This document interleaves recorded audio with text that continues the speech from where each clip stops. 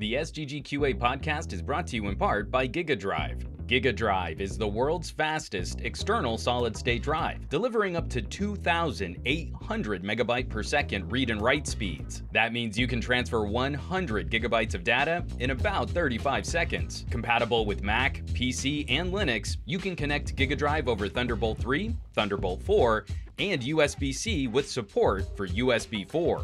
This cutting-edge drive is available in storage sizes up to 4 terabytes of capacity, and the aluminum casing prevents overheating. Nothing should slow you down while you're working. With so much data in such a small form factor, GigaDrive is built rugged, 10-foot drop and shock resistant, and it can survive a swim, 3 meters underwater for up to 30 minutes. Plus, I think it looks pretty cool.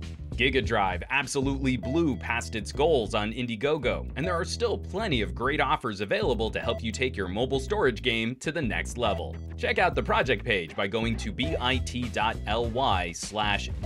SomeGadgetGuy. Once again, bit.ly/GD SomeGadgetGuy to grab a GigaDrive of your very own. Big thumbs up to GigaDrive for supporting this podcast, and now, let's get into the show.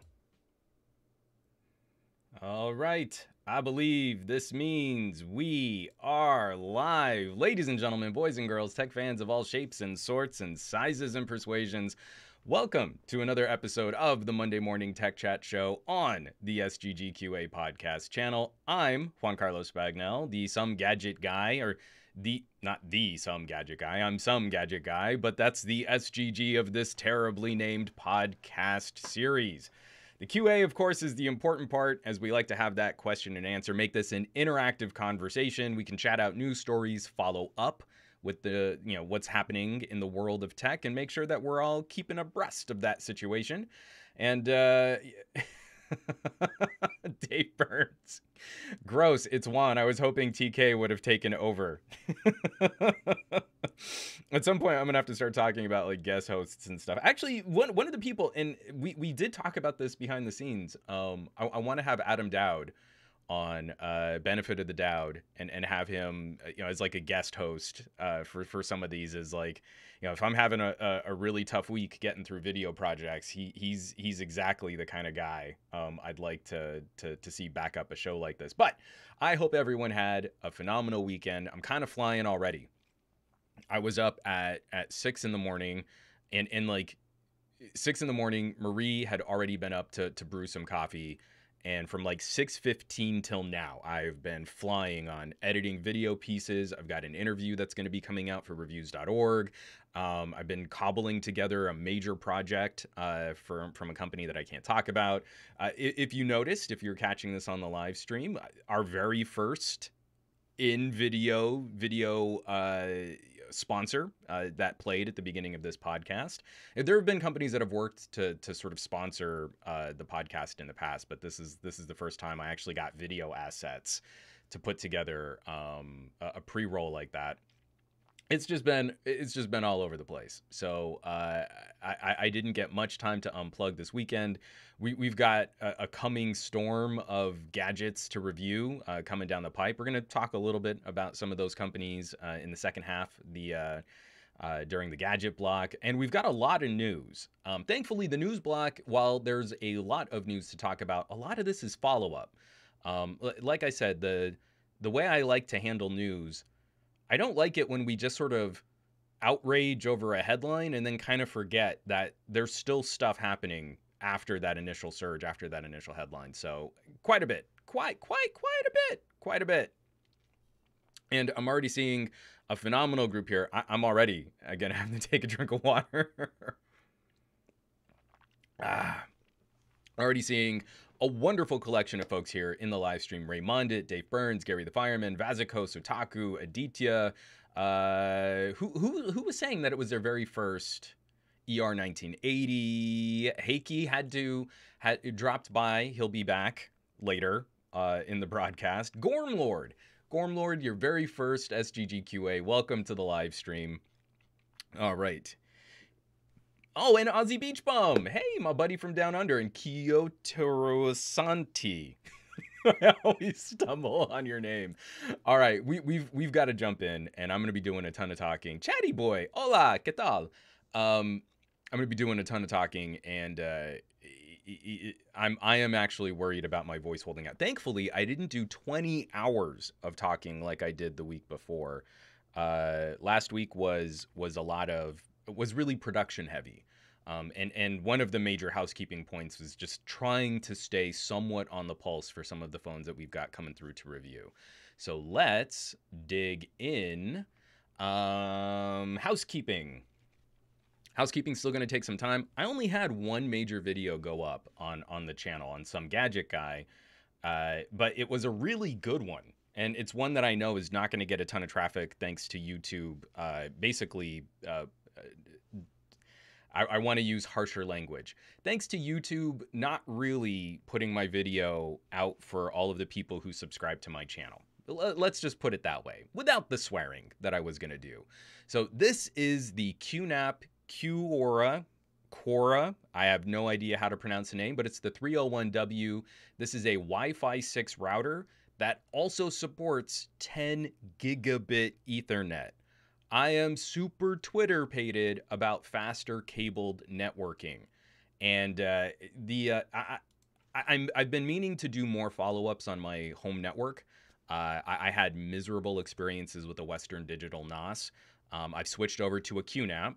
I also got a QNAP switch just to kind of help manage some of this stuff. And all of these devices can interconnect over a 10 gigabit Ethernet. Getting the router for that last stage with Wi-Fi 6 and 10 gig has been really nice. It's just surprising. This is gross overkill for home networking, going 10 gig when I don't even have fiber here. I don't even have gigabit internet. But connecting devices locally where I'm streaming video to a TV and then my wife's phone backups for when she shoots video and photos, everything got crazy fast. But I did want to, I didn't pull the video up. Let me see if I can just stream it here real quick.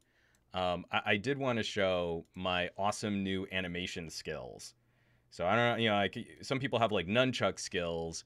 I couldn't hold the router while shooting my A-roll. So instead I did this as like a little gimmick, because it's silly when you hold the device when you're talking about it, and I just thought that was kind of fun. All right, moving right along. Next up for housekeeping, for reviews.org, we did a quick primer on Wi-Fi signals. Wi-Fi 6 is pretty hot, and eventually we're going to start getting some Wi-Fi 6 extended products. But even still, it's always kind of interesting to me when people aren't really always clear about like the difference between 2.4 gig Wi-Fi and 5 gig Wi-Fi and what products should use which bands. So we put together just a little primer, a little tutorial. It's always nice to cover some of the basics and try and help someone clean up their home networking.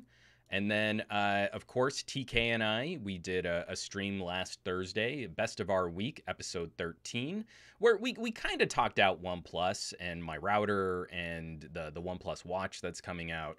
But honestly, last week was a bit of a week. And if you catch that live stream, it's TK and I, just both of us burnt to a crisp. I mean, not in any kind of pharmaceutical way, like in a, man, work was tough this week kind of way. And maybe in the middle of that show, we had to take a break for me to just absolutely crush TK at some Tetris.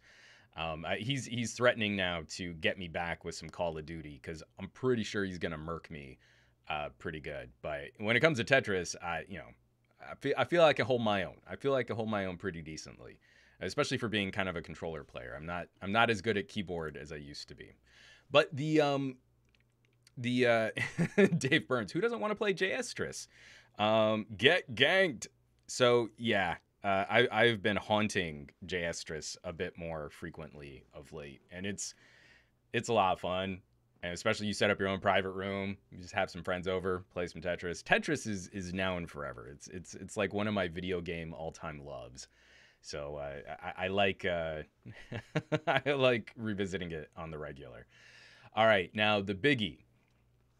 The thing that kind of chewed up a good chunk of the end of my week and through the weekend, I finally got all the pieces in place to finish up and produce my Galaxy S21 camera deep dive.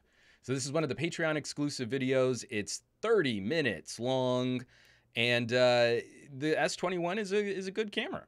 I mean, I feel it's a competitive shooter. I feel this is a weird year for Samsung. When you look at a phone that's still priced premium tier, I mean, it's, you know, when we start talking like $700, $800, you know, Galaxy S21, this would also mostly apply to the S21 Plus. I know Samsung has sales. I know they've got the goodest trade-in deal, so you can get rid of a phone that's working perfectly fine and get a couple $100 off your Samsung, so that they can disrupt the used market and Samsung can throw their weight around like Walmart.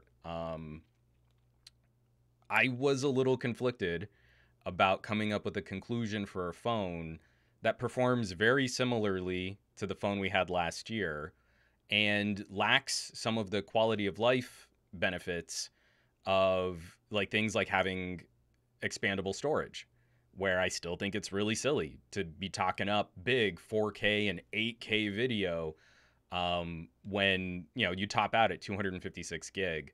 Again, I don't like this direction Samsung's heading. I feel like there are different expectations placed on Google Pixels and OnePluses. I miss a Samsung that competed by including all of these other peripheral features and accessories and benefits. If I want a OnePlus, I'll get a OnePlus. If I want a Samsung, I want a Note 4.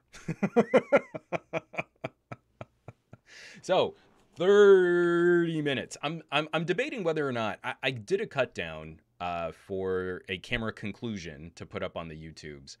I think I am gonna still post this one, but I'm conflicted on whether or not I'm gonna bother continuing to do those cut down videos. So we'll see. Right now, traffic on YouTube has been abysmal. Like sharing is the lowest it's ever been. Video views are the lowest they've ever been.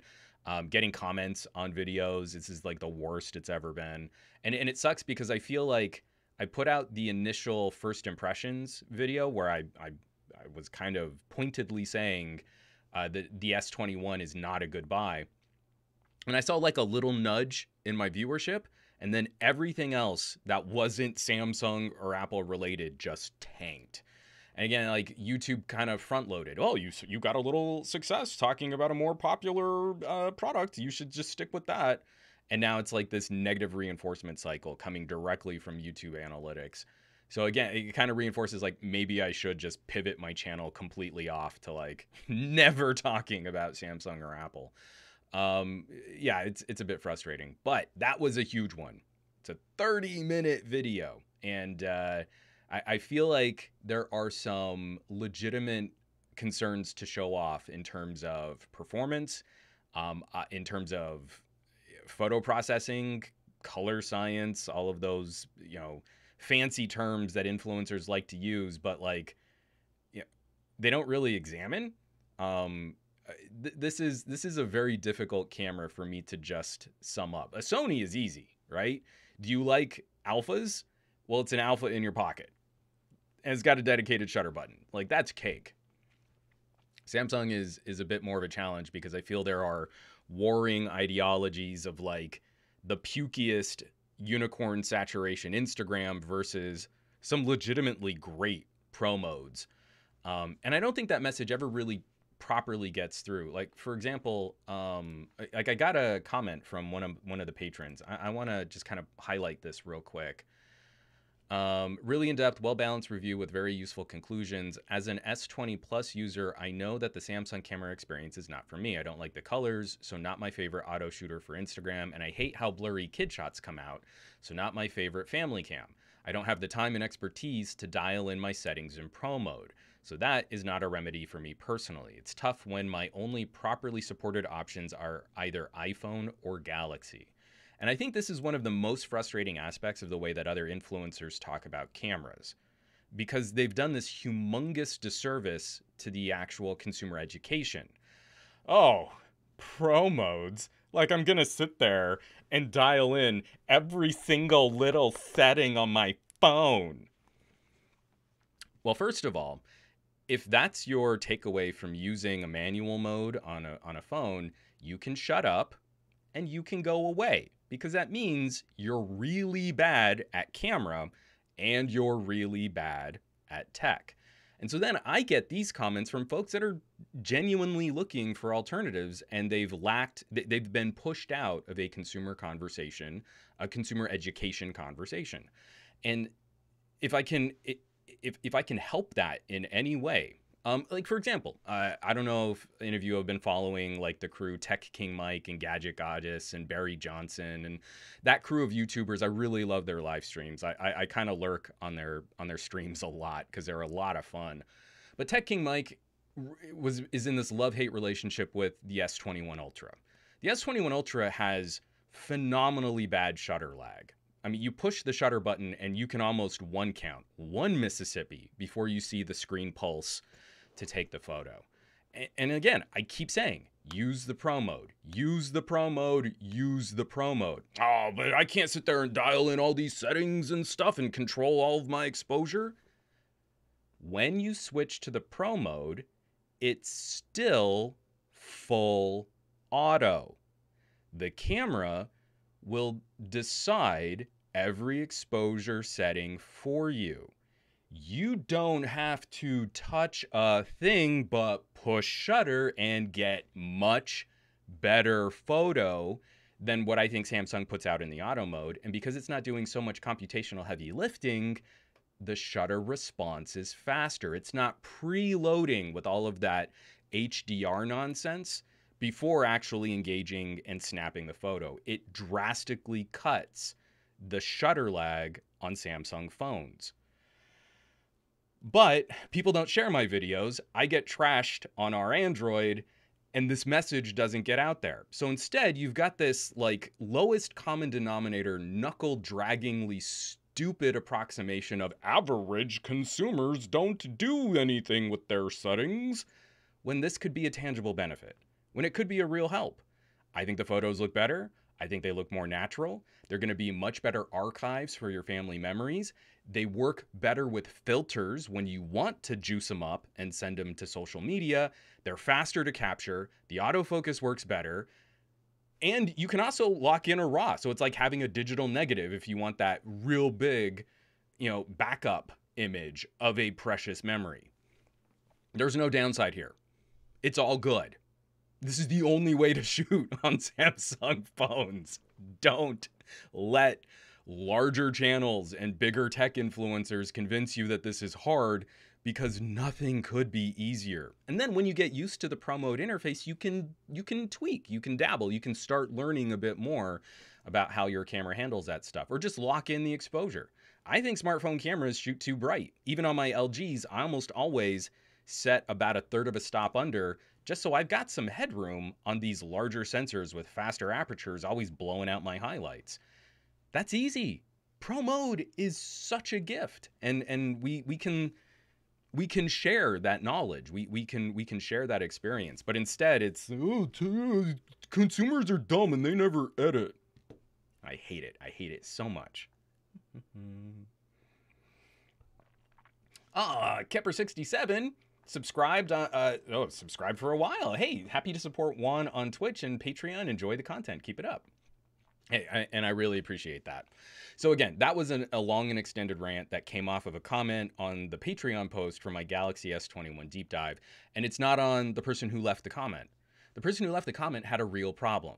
My family photos come out like garbage when I let Samsung do all this computational junk on my photos.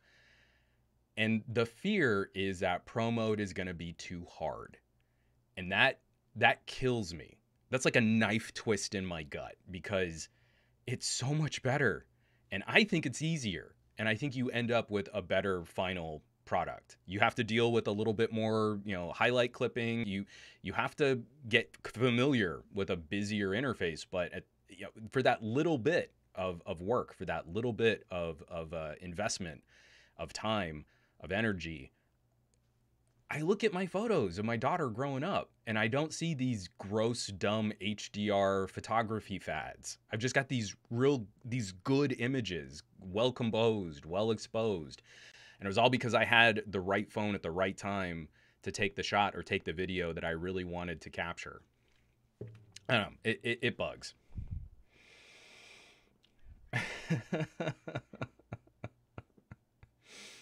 Otaku, again, I have this problem because there is no such thing as an average consumer. Hey, and Barry Johnson, well, I'm back now. What's up, Barry? Thanks for dropping in, man. I appreciate you catching the show.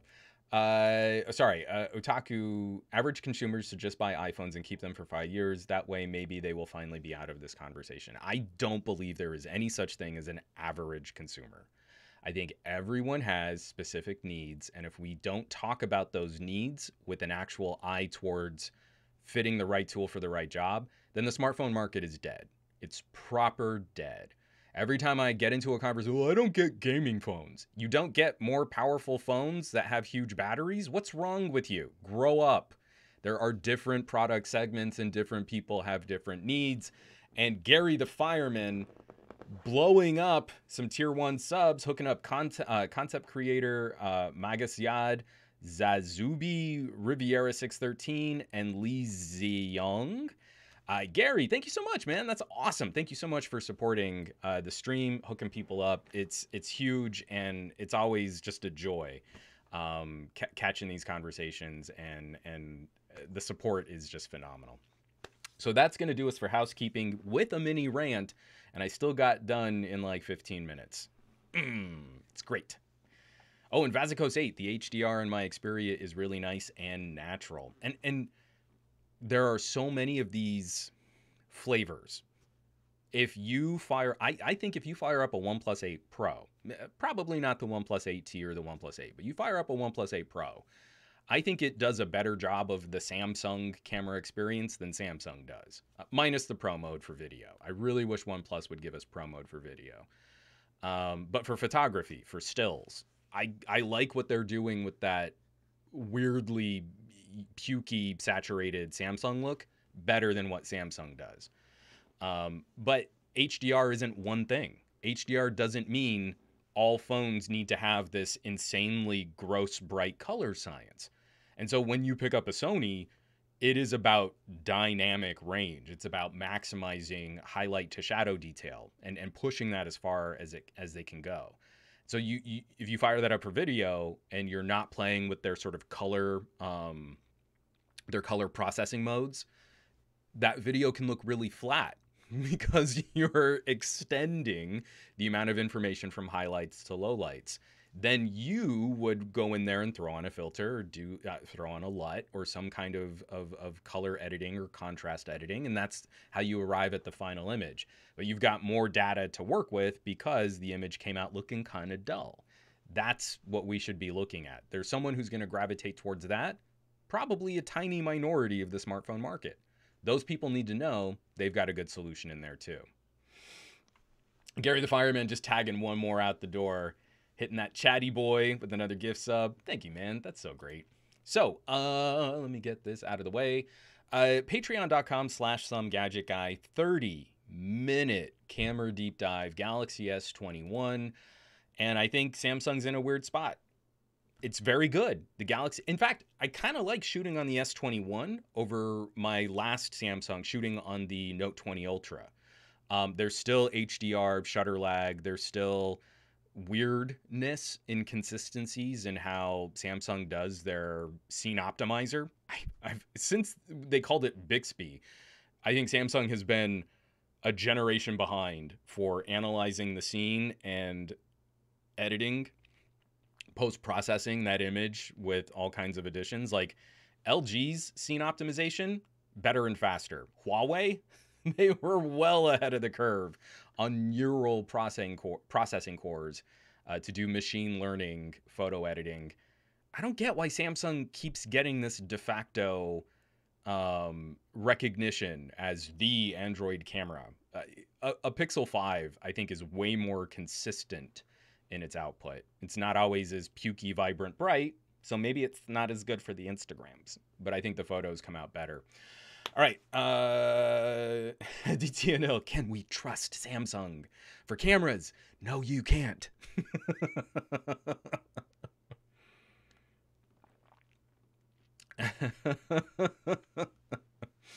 McCorcoran 3, I wonder how accurately we would be able to predict how all the major big YouTubers will cover the OnePlus 9. Okay, we're going to be talking about a little OnePlus news in the gadget block, but I feel like everyone here should be able to sort of predict what's going to go down with OnePlus. It's different than an iPhone. It's different than a Galaxy, so it's not going to be as good. This Hasselblad, it's amazing. What an incredible partnership. I took 3 whole photos with the OnePlus 9 to show you some samples in this photo comparison. And well, I mean, if you're used to Samsung or Apple, I don't know. I think they still have some ways to go.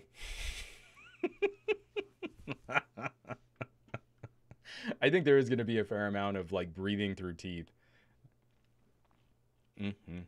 Dave Burns, do you think that Samsung's camera is overcompensating for Instagram's red crush and that's why they oversaturate? Actually, to be fair, and I mentioned this in the camera deep dive, recently we had Trisha Hirschberger on for Best of Our Week. Not last week, but the week before. And TK and well, Trisha's like my sister from another mister. I absolutely adore getting to tech chat with her, and we go way too long not getting to hang out, especially over this last year. She brought up some really fair points because she moves back and forth between an S21 Ultra and a Pixel 5. And she legitimately is one of those people, the way that she shoots social media, would probably be concerned about the thermal throttling on a Pixel 5. Like really running that camera hard, it's not difficult to get the phone to run hot if you're shooting high quality video, if you're trying to do vlogging, if you're trying to do social media posts. And a social media post isn't just one candid little snapshot. Like for some reason, tech influencers act like if you're trying to post something on social media, you've got this like one shutter activation and then you're out in the cold and you missed the shot and it's gone forever. There's a lot that goes into shooting and trying to get a good image to showcase what you're trying to show. So she brought up some great points just about, you know, sort of best practices on Instagram. And if your photos don't stand out, like if they don't catch the eye in some way, then people scroll right past them. And so if you're doing business on Instagram, or if you're trying to work some kind of influencer or reviewer engagement, you've got to do everything you can to try and lock that attention. So from that perspective, if the processing on Samsung's camera is all about engaging social media and getting the most likes on your photos, then there's something to it. You know, there is something to Samsung's not so scientific color science. But I don't share photos of my daughter. So as soon as I point my camera at my daughter, I'm thinking memories. I'm thinking documenting. I'm thinking documentary, you know, like I want her to be able to see how she grew up, and that's for her and that's for us, that's for Marie and I. So I don't want that. I don't want these ridiculously over the top social media saturated images, and I feel like that's the conflict. I feel like that's the main showdown on a Samsung camera, because I don't think they handle both very gracefully. There are modes for both, but I don't think that's well implemented. So that becomes the crux of spoilers. That becomes one of the main cruxes of my S21 review.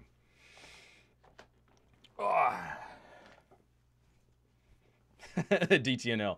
OnePlus 9 is a beast of a phone, and the Hasselblad partnership has significantly improved their performance, but...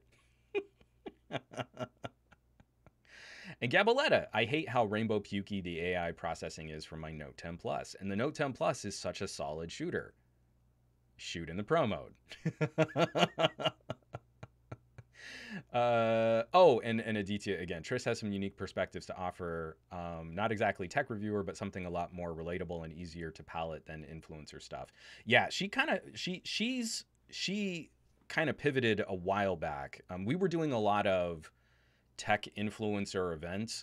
We were working with this great little PR firm here in Southern California, and we were already friends, but it was really nice. Like we were just getting to hang out on the regular, and I think she found just a nicer, more welcoming community, kind of pivoting over to running her Twitch channel. And so she still talks tech. She still like shares experiences. Like I think she did a review of the Galaxy S21, but it's some of the same conversations. It's just really frustrating. It's kind of gross, you know. Like we had Issa on the week after. We didn't plan it that way, but having two female content creators back to back is definitely insightful for how certain parts of our tech community make these conversations much more difficult than they need to be based on the perceived intelligence or contributions of the person doing the influencing, sort of ignoring that different people have different perspectives and different things to share. And it can be frustrating for someone like me, where I want the broadest tech conversation I can get my hands on.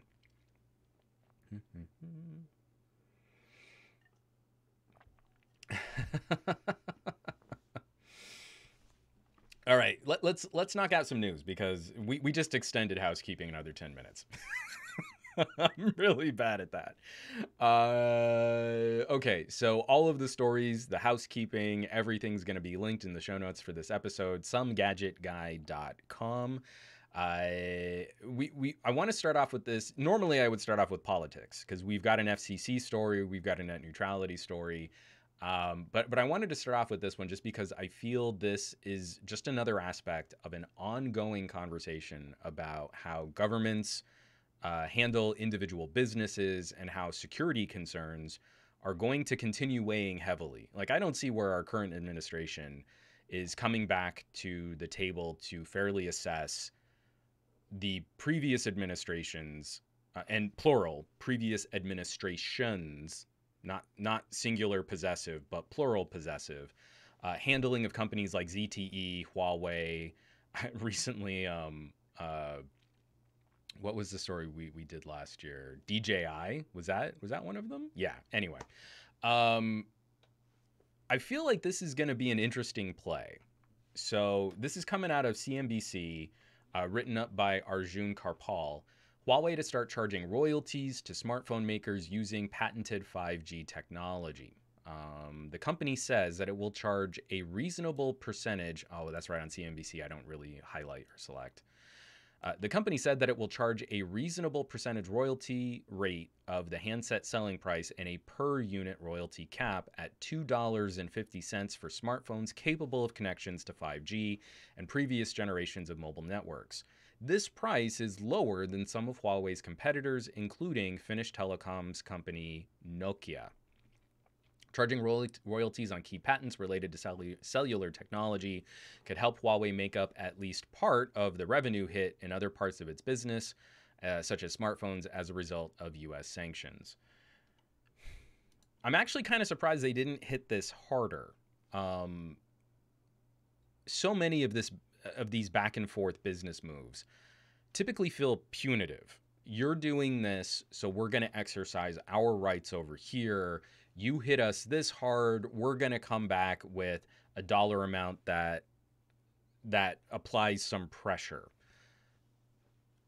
I'm actually kind of surprised that Huawei wasn't working harder to leverage patents in a telecommunications race against Qualcomm, where we kind of expect most of the radio tech, like we've just gotten into a comfortable holding pattern of radios, modems, antenna design, future wireless technologies, and there's sort of an attachment to one brand already that Huawei wasn't already pushing some of this stuff more aggressively. But now I think is kind of the right play. We're seeing a chip shortage in general, which is going to be a story in the gadget blog for Samsung. We're already seeing this crunch happen in the consumer electronics space, and we're seeing companies scramble to kind of hold on to manufacturing lines that are more profitable. One of the expectations for why Sony is probably going to slow play the next generation of Xperia.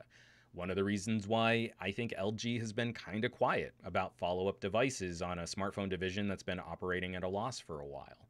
And I think it's going to be very precious territory for the smartphone manufacturers that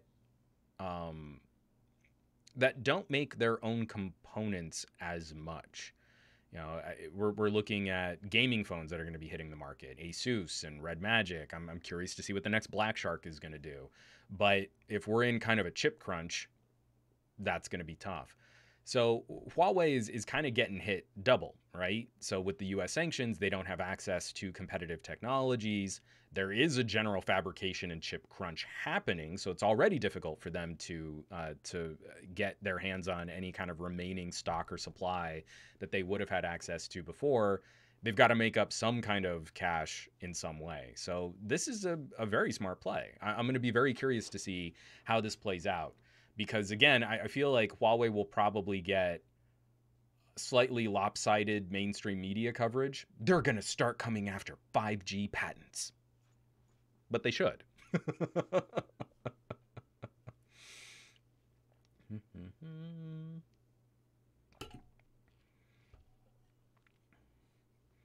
And Raymond, they waited until manufacturers were dependent on their patents. I mean, again, it's not a terrible business model, all things considered. I know you're saying it's so many people here. Video Arcade, Raymond, LG V70. I'm very anxious about LG's position right now, and I don't think. Okay, so I've been using the Galaxy S21. I've got to send it back to TK. I'm not going to replace it. I'm not really going to be too sad to see it go.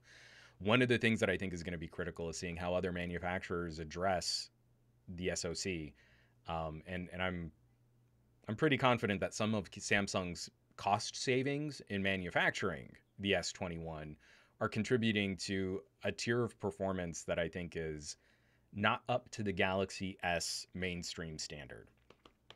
Oh, and TK. Hey, TK. Good morning, everybody. Sorry I'm late to the start of the show. TK, I just mentioned how I am going to be getting your Galaxy S21 back to you this week. I haven't texted you that yet, but it's coming. I apologize for having held on to it for as long as I have. All right. Moving right along, we do have to cover some politics. This is a follow-up to some of the recent consumer protections that have already gone live in California. For example, if you fire up a Samsung and you go into Samsung Pay and you see a disclosure, or if you go into your settings, you'll see how they are talking about your private data and the relationship between Samsung and other businesses that leverage or market that data. The only reason those disclosures exist are because of recent Californian consumer protection laws. So just like Samsung serving ads on your TVs, they now need to disclose when your consumer data, when your private data is being leveraged or monetized. And, you know, it is. So there's a new adjunct. That's not the right word.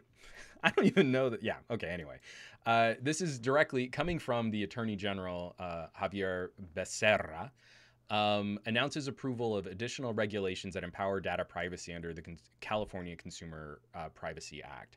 So new regulations are being attached to the CCPA, and they're pretty common sensey. I want to get to the quote here. Here we go.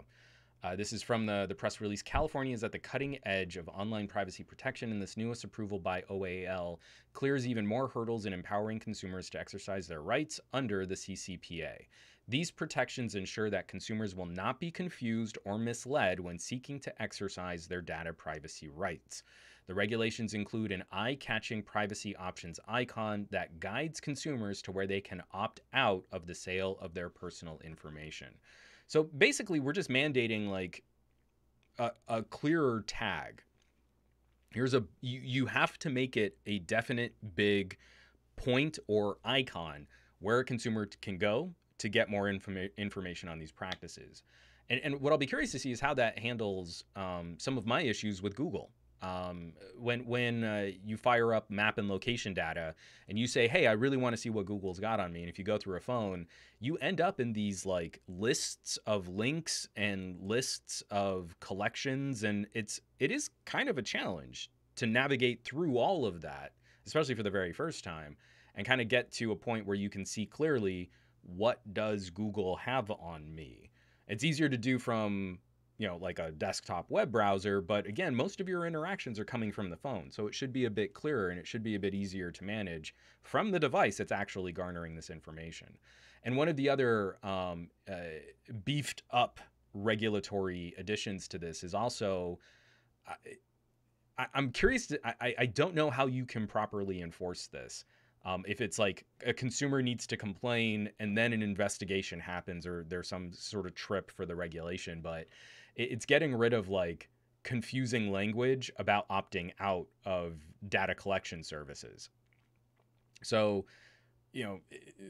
like off the top of my head, I don't think anyone would really word it this way, but if you purposely put in double negatives, don't not sell my data, then that would fall afoul of these new additions to the CCPA. So again, I don't know how you enforce that, if it has to be like a mass consumer complaint, or if some other business has to bring it to this regulatory body's attention. But it's good language to have in a bill about consumer privacy. You can't try to trick someone into giving up their private information.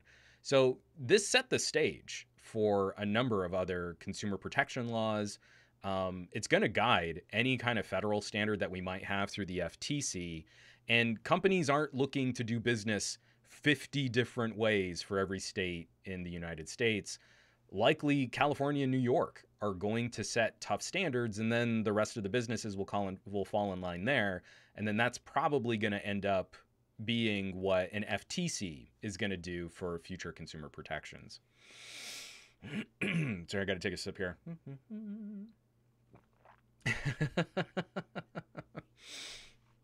Sorry, a couple comments in there are still catching my eye. Sounds like Juan's ready to drive the S21 to the airport. All right, another. Oh, awesome possum. You're telling me you didn't read the 500-page end user licensing agreement when opening your new smartphone? No one does. I mean, yeah, it's messy stuff. It really is. It's a challenge. And I feel like keep an eye on it. California's consumer privacy laws have already affected positive change, in my opinion.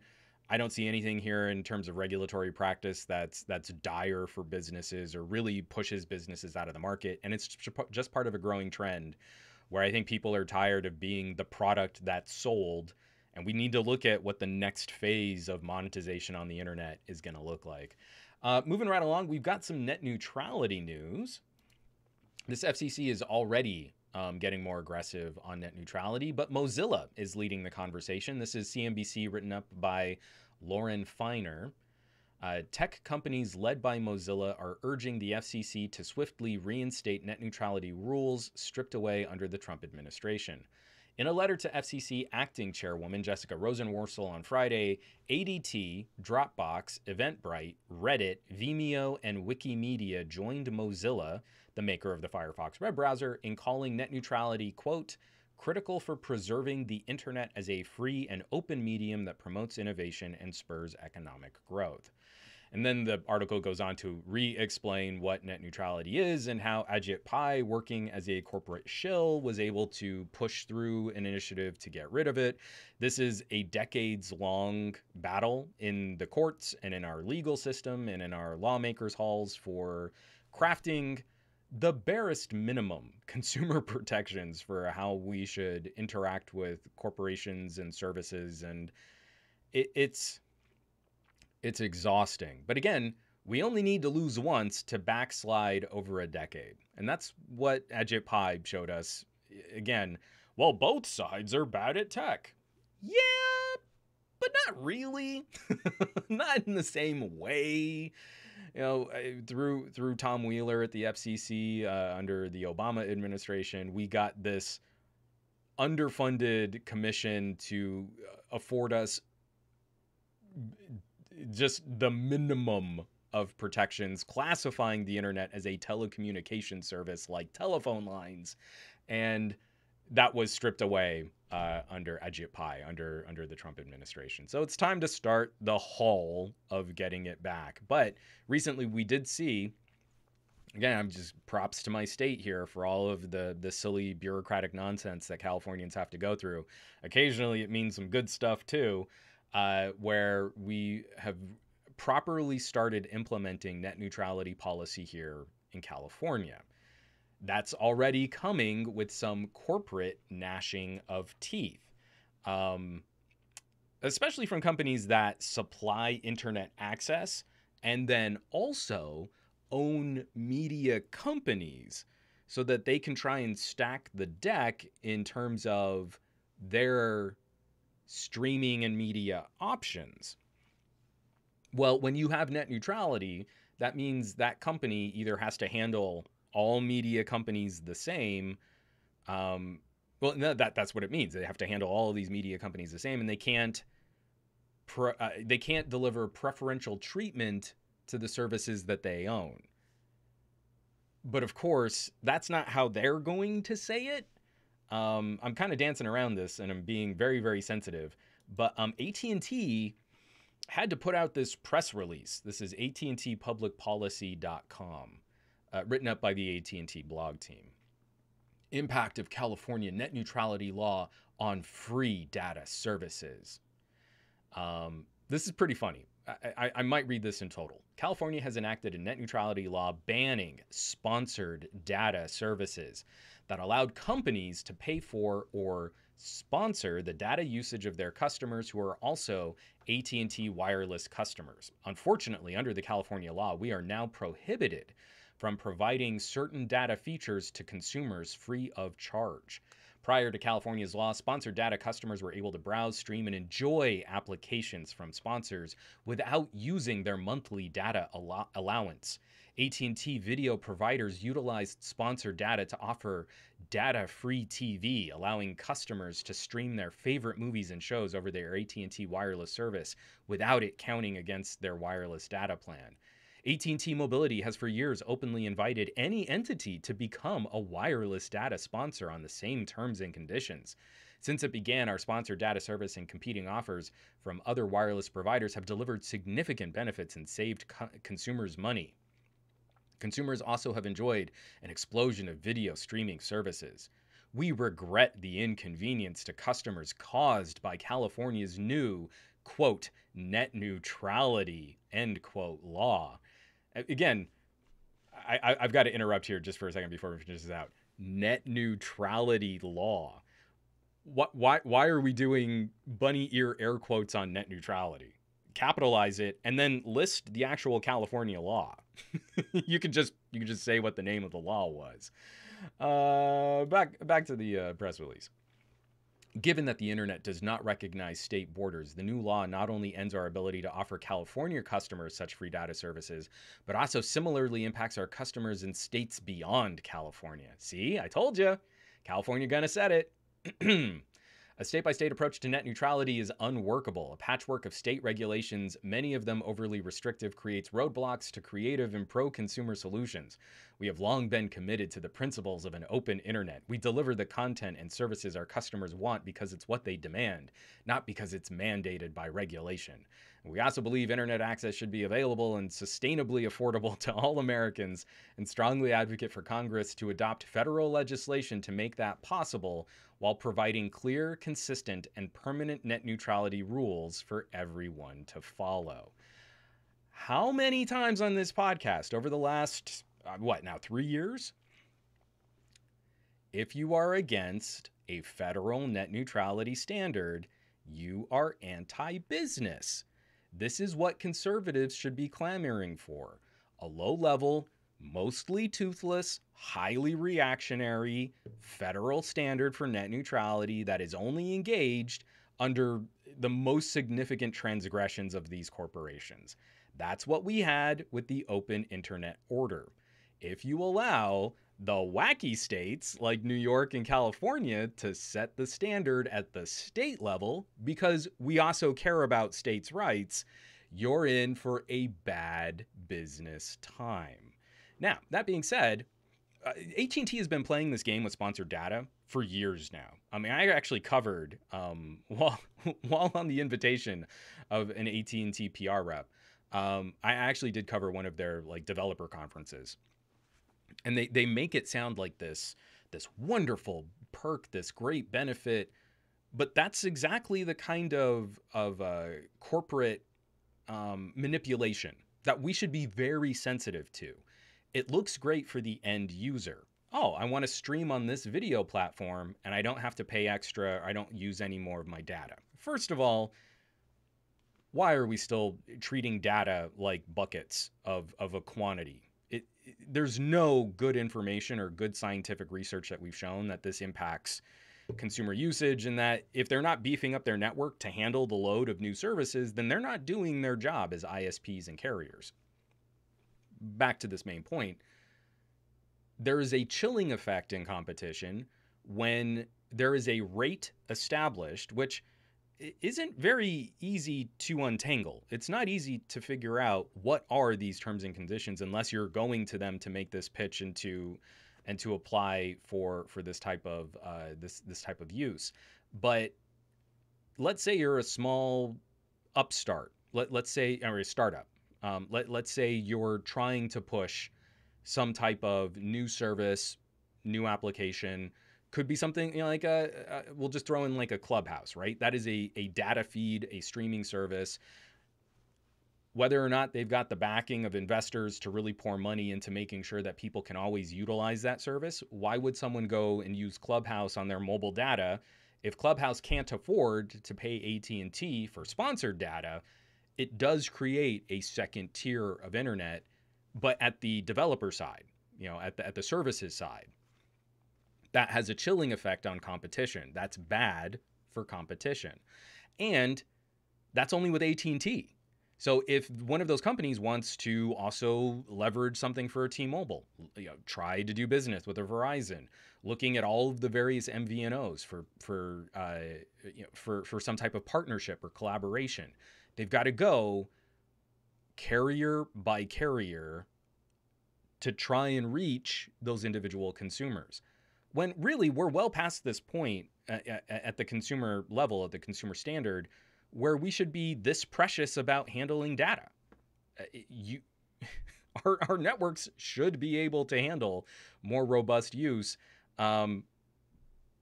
We should be able to treat all of this content the same, which is what neutrality is going to force them to do. So largely, I agree. We're well overdue some type of federal net neutrality standard. It's not good for companies to try and handle this state by state. It's just galling because the telecommunications industry has worked so aggressively to wreck the work that we've put into making a federal standard, and now they're going to have to deal with the fact that the states are taking it up on their own. I've been on a couple other shows and interviews, and one was a little bit more libertarian leaning. And the reality of this, while we would love to have some kind of free market solution, that's just as unicorn utopian as like Star Trek's version of communism in the 24th century. The reality of actually dealing with this in the modern age, in this present day, is very intricately balanced between all of these different initiatives and all of these different regulations. So again, I feel for AT&T customers who won't fully understand why certain services are now counting against their plans, but this is also an opportunity for AT&T to step up and make it clear what products and services are going to be a better fit for their consumers. Maybe come up with a better website portal. Hey, your usage is really heavily focused on this type of video streaming.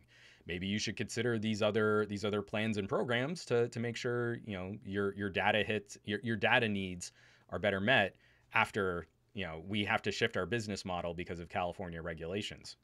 Make it a benefit. Make it a way to improve those programs and services. Oh, write your politicians because California net neutrality is such a meanie.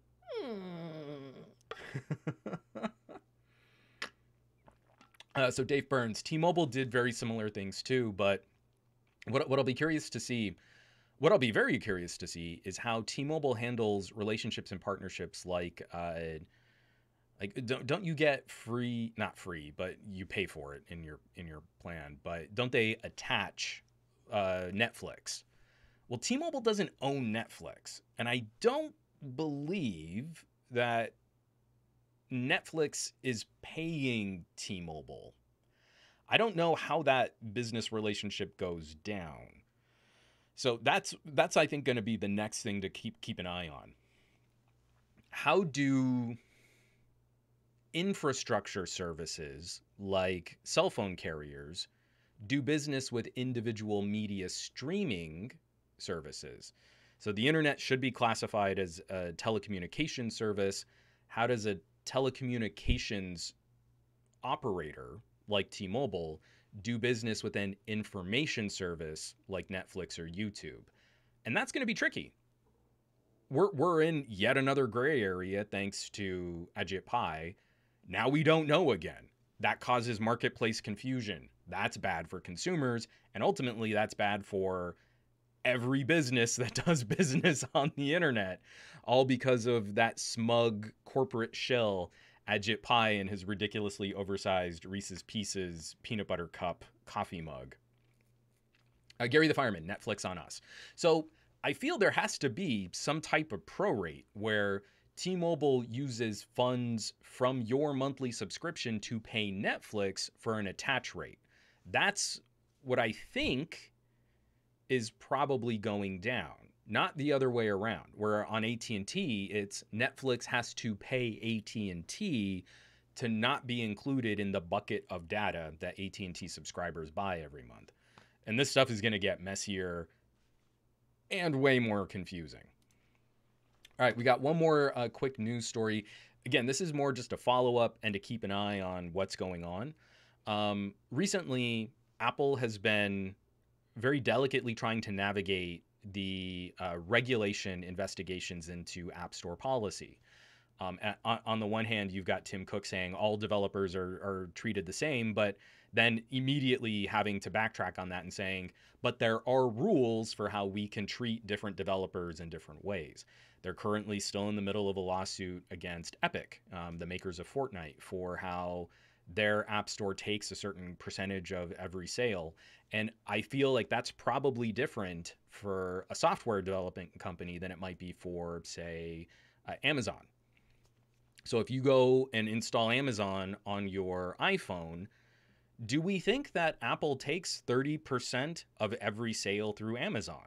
Or are there different criteria for how you do business with, a company that sells things on the internet in one way versus a company that sells things on the internet in a different way? That's also getting rolled into the regional laws of everywhere that Apple does business. And we kind of mentioned it briefly, but I didn't really focus on it as a story because I didn't know enough about it, and I'm still reading into it. So pardon that this is also going to be a little shallow from me, but I hope you'll read through this story on Ars Technica, because Apple's going to have to change up some of their privacy and security conversations in other regions.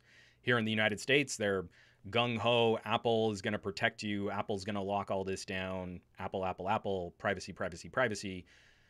But what about China? And more recently, what about Russia?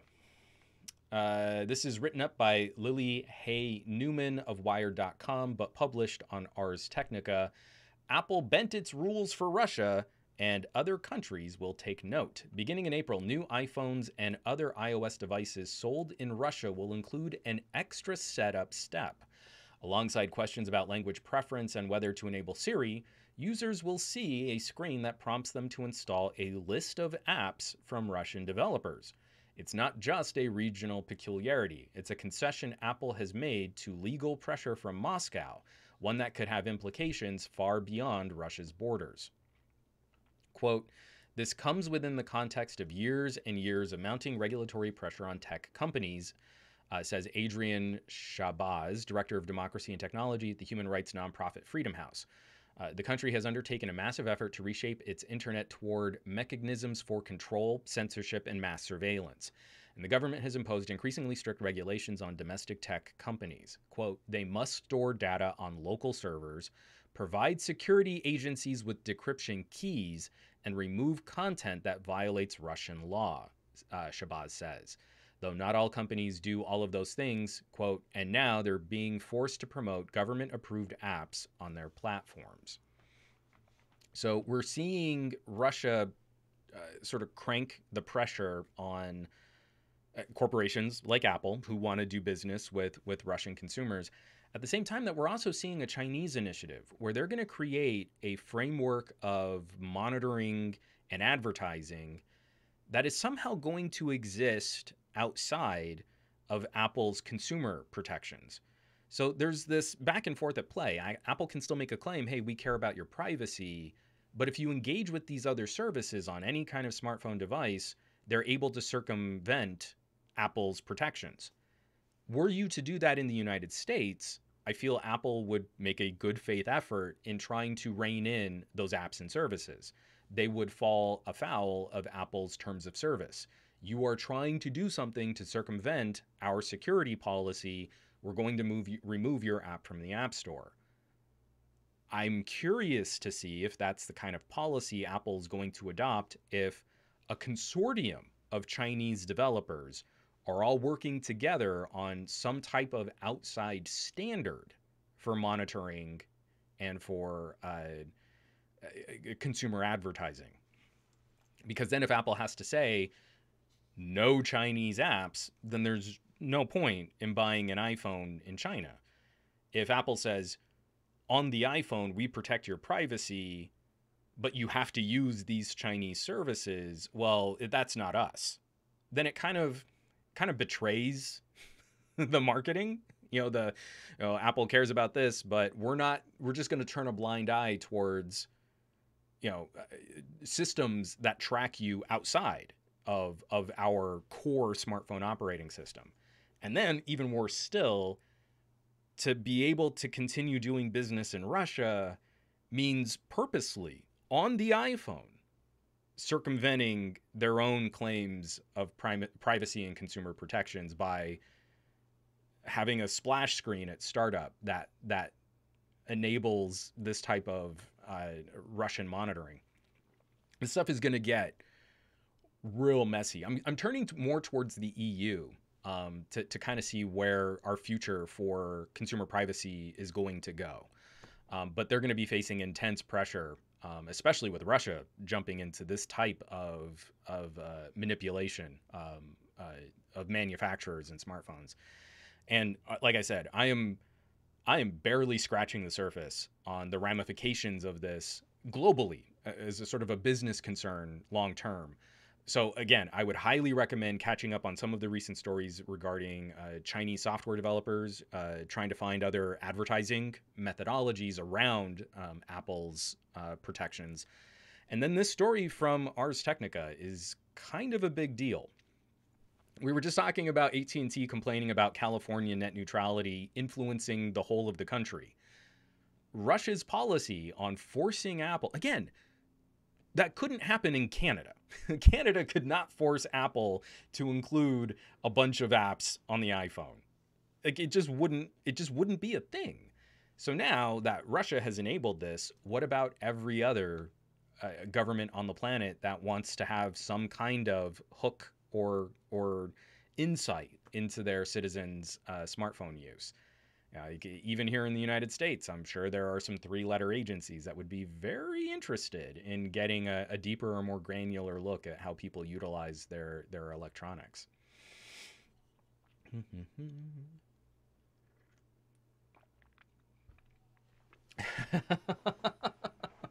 Gabaletta, you're safe if you only use our services and apps and you don't connect to the internet and you don't share any information on the internet and you don't use any cloud. I mean, again, I find it frustrating. I think Apple does make a good faith effort to try and afford consumers better information on how their data is leveraged and utilized. But increasingly, iOS isn't more secure. In fact, I still don't believe I don't believe that the researchers that pay for exploits have started paying for iOS exploits again. Like iOS is not that difficult to compromise based on consumer behavior. And then as soon as you connect to anything and you use any service, you're giving that data up. So I really respect their ability to start front loading opt-in policies rather than forcing consumers to look through settings for an opt-out. That's a great step in the right direction.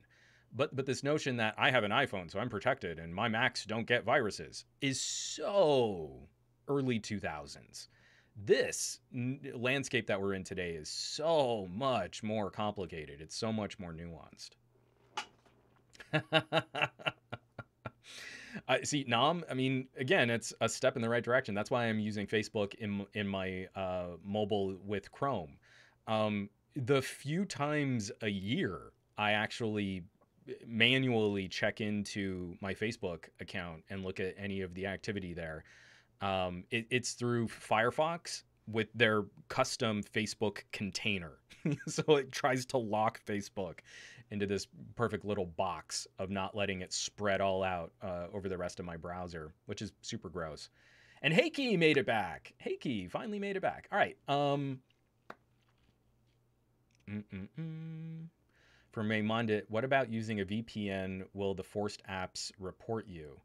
I would imagine that there is probably an active cat and mouse game happening. I was using a VPN years back when I made my last trip out to Shenzhen, just so that I can engage with like the services that I really do need to use to get my work done.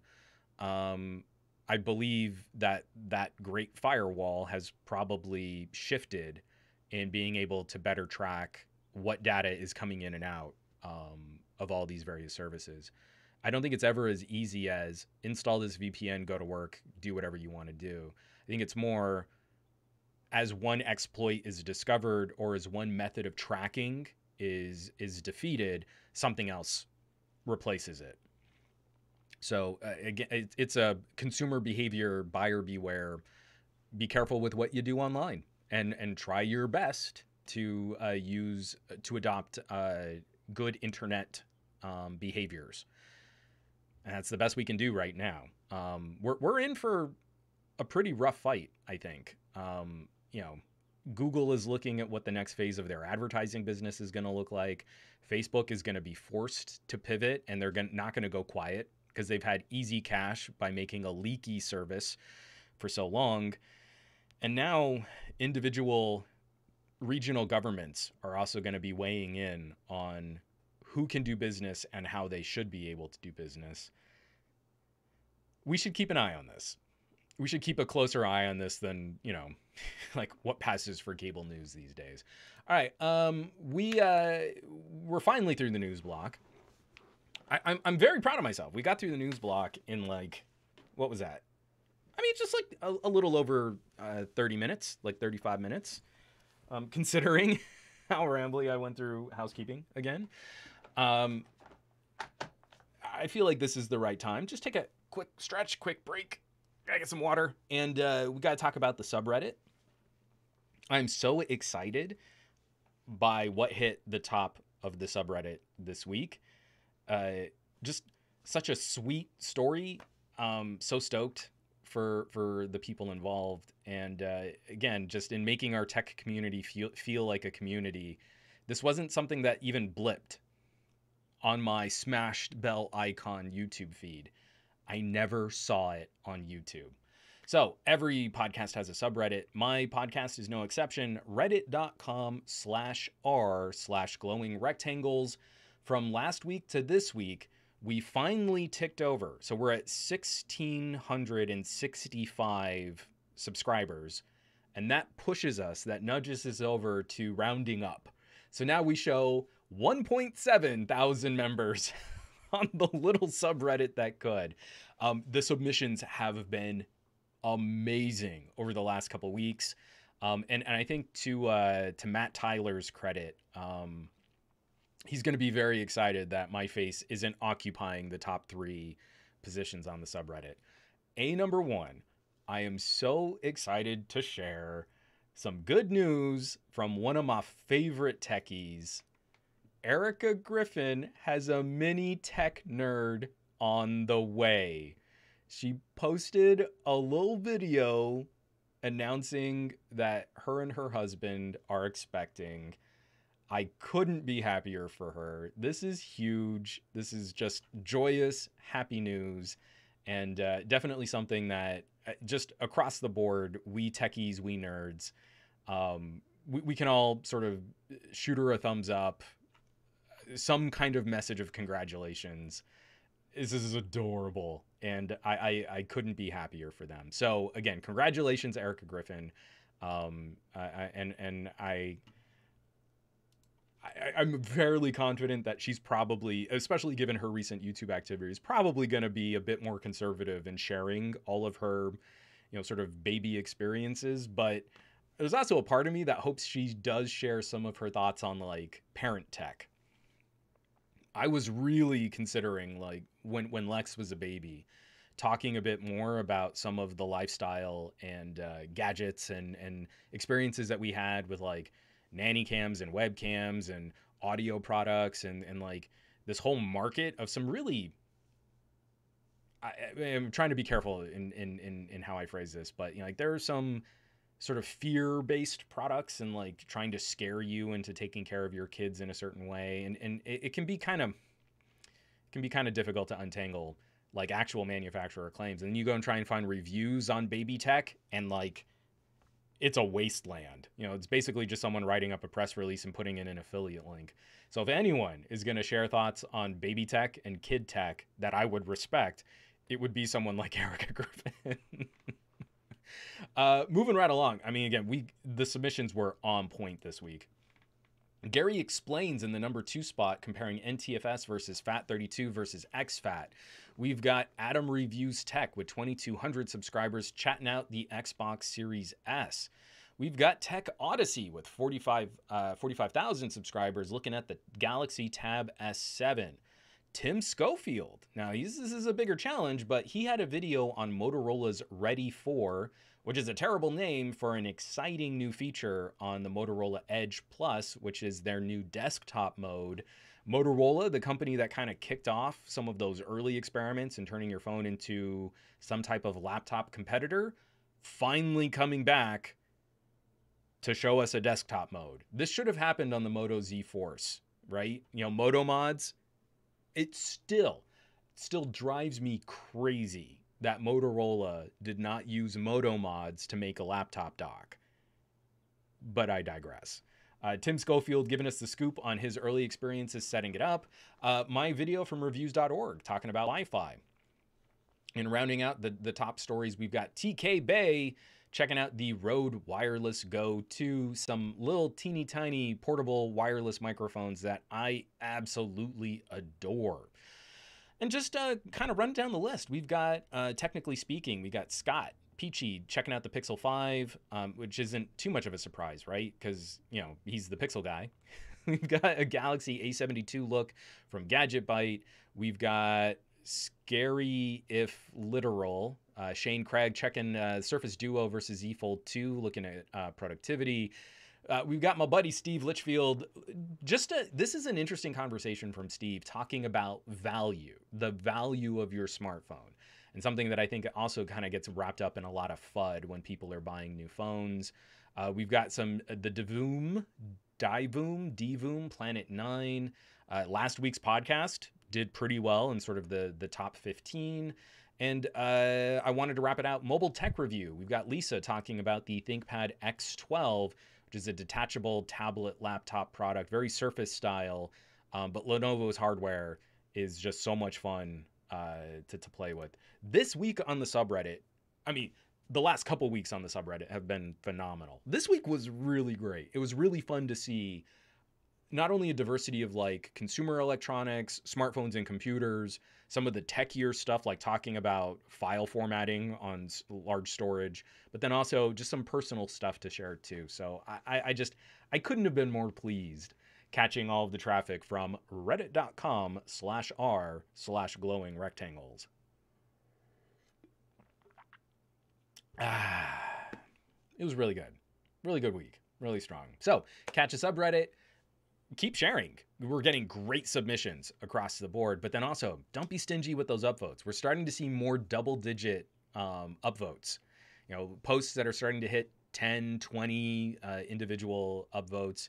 That kind of momentum really does help a content creator out. Say someone's got like 1,000 subscribers and they get bumped to the top of a subreddit, they're far more likely to get picked up in search and then also shared on larger subreddits where appropriate. So sharing throughout the various communities, cross-posting where, follow the other subreddits rules, but where appropriate, this stuff can be huge for someone to start growing or blowing up a channel. Reddit.com/r/glowing rectangles.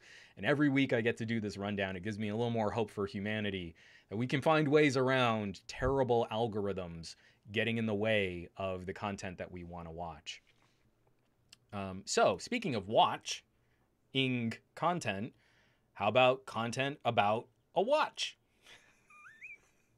I'm amazing at segues. I can't believe I pulled off the landing on that. Whew. It's almost like it's almost like I host a weekly show or something. Banter. So lots of places have sort of been showing off the OnePlus watch. I have some thoughts, but front loading this before I cut to the story. OnePlus not using Wear OS. What are your thoughts on a OnePlus watch? What do you expect is going to be the hook? More fitness trackery? Are they going to try and compete on Apple Watch style applets and services? Does this mean a whole new ecosystem of applets? Support for non-OnePlus phones? What do you think? This is an interesting pivot from OnePlus to not use Wear OS. So, here, let me get this out of the way here. DTO1 is the only dude who can rival Linus's cringy segues. Same cringy segues, less dropping of GPUs. We'll make that promise on my channel. Maybe I'll put that on a t-shirt. All right.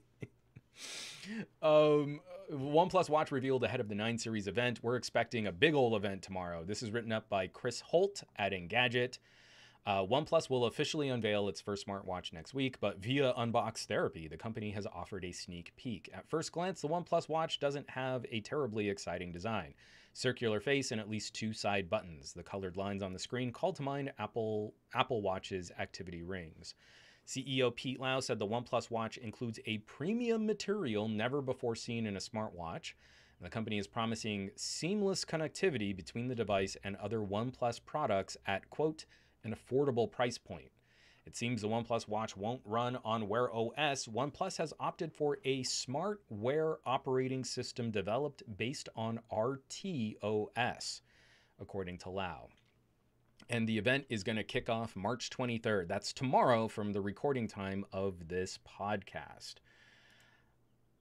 I am not well versed on what an RTOS is, other than it's called a real-time operating system. So I'm not sure why in their sort of marketing discussions or in their sort of preview discussions, why that became as much of a focus to talk about, other than to say that this is not going to be a Wear OS product. Like they wanted to make a point out of saying this is going to exist in a different software ecosystem. What's kind of funny to me is when people like criticize, well, I mean, the design isn't terribly exciting. It's got 2 buttons and it's got a round screen. It's like every watch, right? It does look a little more gadgety. It's got that kind of simple round look. Again, if you look at the Amazfit, I just reviewed the GTR 2E. It looks like you could have taken the casing from that Amazfit and just rounded off the buttons so that they were more flush with the casing, the side of the casing. And that's what the OnePlus Watch is going to look like. And yes, I mean, like, I've got my Tick Watch on right now. I've just been loving this Tick Watch. And it's got a little bit more of that raised beveled bezel, which has like the little markings, like more of a traditional male timepiece, and that makes it look a little more watch-like in some type of more sporty or bolder watch face kind of design. I don't know what folks are trying to accomplish by saying, "Oh, it just looks so plain." Yeah, simple is clean. You know, there's a reason why Apple really hasn't changed the look of the Apple Watch ever since launching it. So you want it to be kind of discreet but identifiable, simple but then able to better complement someone's personal style. If you make it too bold or catchy or flashy, I think you're gonna have a harder time with that product as it ages. You know, it's going to be a product of its time, and it's not going to be timeless. So I don't have any complaints with this look. I don't love the design they're going with the watch strap, but that's also one of the things that I almost immediately replace anyway. It's kind of like putting a case on a phone. Well, I don't know about this design, or the phone is just so exciting a design, and then you put a case on it. Same thing with watch straps. Personalize it. You know, that's not the issue. So I kind of want to dig into a bit of these, but so some of the comments coming back from Gabaletta, I think they are going with a more fitness end than just another smart thing on your wrist. And I think that would be the immediate, like the immediate impression would be, it's not running Wear OS. It's obviously not going to compete with, going to play with something like Tizen or some other watch operating system. So the easiest thing to do is to make it more fitness focused. But I would be curious to see if there is some kind of pass through making watch interactions smarter. If you could tie the watch better through a voice assistant, that could be a good perk for making the watch smarter than just a regular fitness tracker, but not adding a ton of stuff that requires developers to do a whole bunch of coding to get their applets and services on this watch. And that to me, I think is one of the areas where fitness trackers have kind of fallen behind. Like the Amazfit has all of these proprietary voice actions and voice controls. They don't work in any way that you are familiar with your smartphone's voice assistant. So you've got to like learn and memorize specific voice interactions just for that wearable. And then if you switch it, those probably won't work with any other product. So if we can get a fitness tracker with just a simple pass through directly to your assistant and better support for rich notifications, then I think OnePlus is well ahead of the curve. You don't need all of those little applets and services if you've got that kind of heartbeat, that pulse going back and forth between the watch and the phone. But Dave Burns, I don't care about applets, and Wear OS is a battery hog. I don't know that Wear OS is really that bad. I really feel Wear OS is hamstrung by, especially if you were on the Snapdragon 2100 and 3100. Those were underpowered SoCs. So operating the watch meant that those little chips were cranking. Often they didn't have enough RAM. So especially if you were under a gig of RAM on those 2100s and 3100s, the watch performed very poorly. Again, I'm wanting to swear so much on this podcast this week. And a watch screen, I think, is still the biggest hit to battery life. Even Apple, they're like, hey, we can change the dynamic refresh rate of this watch screen. Still, you got to charge the watch in under 24-hour time periods, right? It can't even go a full 24 hours if you're really using it. So then you pick up something like a TicWatch, which uses an ultra low power display, is on the Snapdragon 4100, has enough RAM, and I can easily go 3 days. Sometimes 3 days and 3 nights on a single charge. So I don't think it's Wear OS. Now, Wear OS versus a fitness tracker, yeah, a fitness tracker can go a week. That Amazfit blew me away for battery life. But as soon as I want to reply to a text message, I can't use it. Fat Produce says he's glad this isn't running Wear OS. Squishy Man 2007. I'm a bit surprised OnePlus isn't using Wear OS because of Oxygen being so close to stock. I guess I figured if their watch would just use Wear OS. I think a lot of us were expecting, especially with Samsung going back to Wear OS. I really felt like OnePlus is in a position where I think they're keeping their sights on Samsung as one of their top competitive goals. And if Samsung is going back to Wear OS, I kind of expected they would too. So, but apparently not. Simon says, Hypno, I want a hexagonal watch with 7 buttons. What? But why a hexagon? Because then you'd have to have 2 buttons on one side. What you want is a hexagonal watch with 6 individual buttons and then the ability to Apple-style force press into the screen. Or even better, if you make it like, what was the BlackBerry? What was the BlackBerry that actually had a click when you pushed into the screen and Pocket Lint could like get under that and disable your click? Was that the Torch? I can't remember. What you want is a click button. So hexagonal, a button on each side, and then a down press button. So that's how you get to 7 buttons on a hexagon.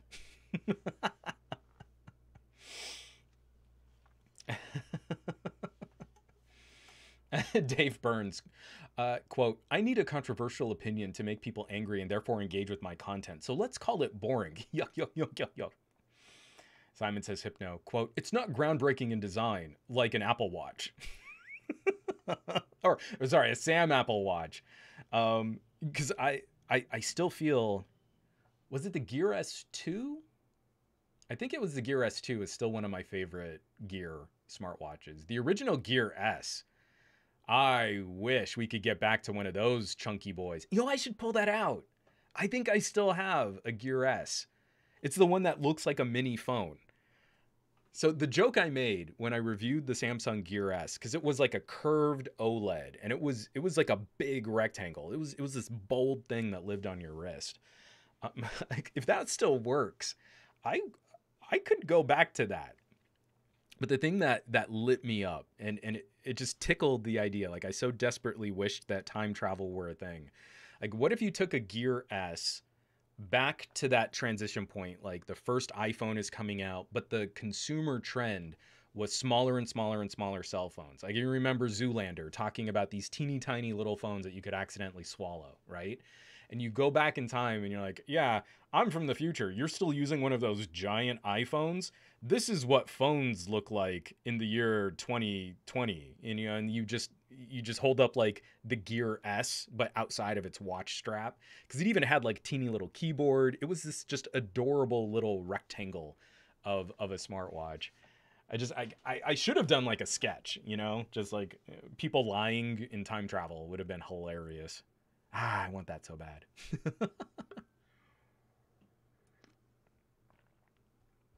Gary the Fireman likes his analog watches with real gears, balance wheels, and springs. I've got some nice timepieces. I mean, nothing super, super expensive or fancy, but like even my old Skagen. And I've got a Skagen hybrid. I've talked about that before. I don't need to go down that one again. From Loco Rudy. I need notifications and fitness tracking, not because I'm fit, but because I want to feel not so unhealthy. Yeah. Oh, I know that feel. I am well familiar with that feel. I'm wrapping up. I shot all the B-roll for the Mobvoi treadmill, which is surprisingly good. It's like a $400 collapsible treadmill that can like slide under a couch. And it's not what I would use if you were really like distance training or you were trying to do hills and stuff like that. But to have something immediately accessible where you just want to get your step count up is really good. So TK did a full review on it. I'm going to have a video out on mine very soon, but I think I'm going to actually make it a part of a fitness challenge, where if anyone wants to join me, we can maybe set up some way of like sharing Google Fit data or something like that. We can all kind of kick our own butts about trying to stay on top of our basic step count and fitness requirements. Oh, and Gabaletta says that they think the OnePlus watch is going to go with a $199 price tag. That's been the other thing that's been the big guess. I mean, we're going to find out tomorrow, right? The event's March 23rd. They're going to take the wraps officially off the OnePlus 9. I'm wondering if there are going to be any surprises, but pricing is going to be very critical for these OnePlus phones and this OnePlus watch, where I believe rumors are putting the OnePlus watch somewhere around 150 euro. Because that's the other thing I think will be the surprise.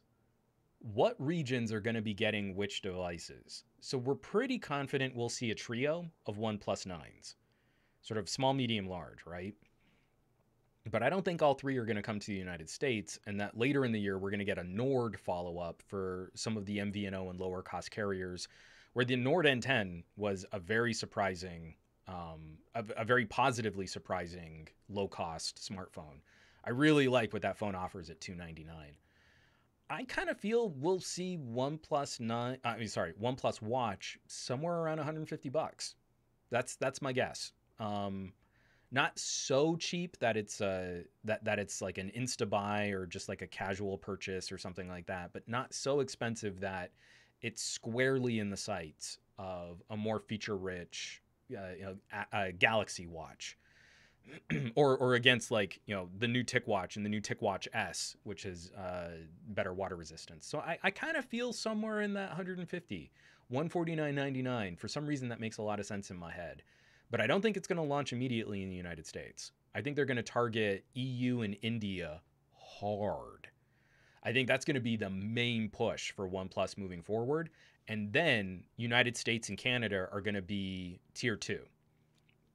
We're going to be sort of the follow-up where our carrier agreements kind of get in the way of how OnePlus might be doing business. This is not the Howard Stern show.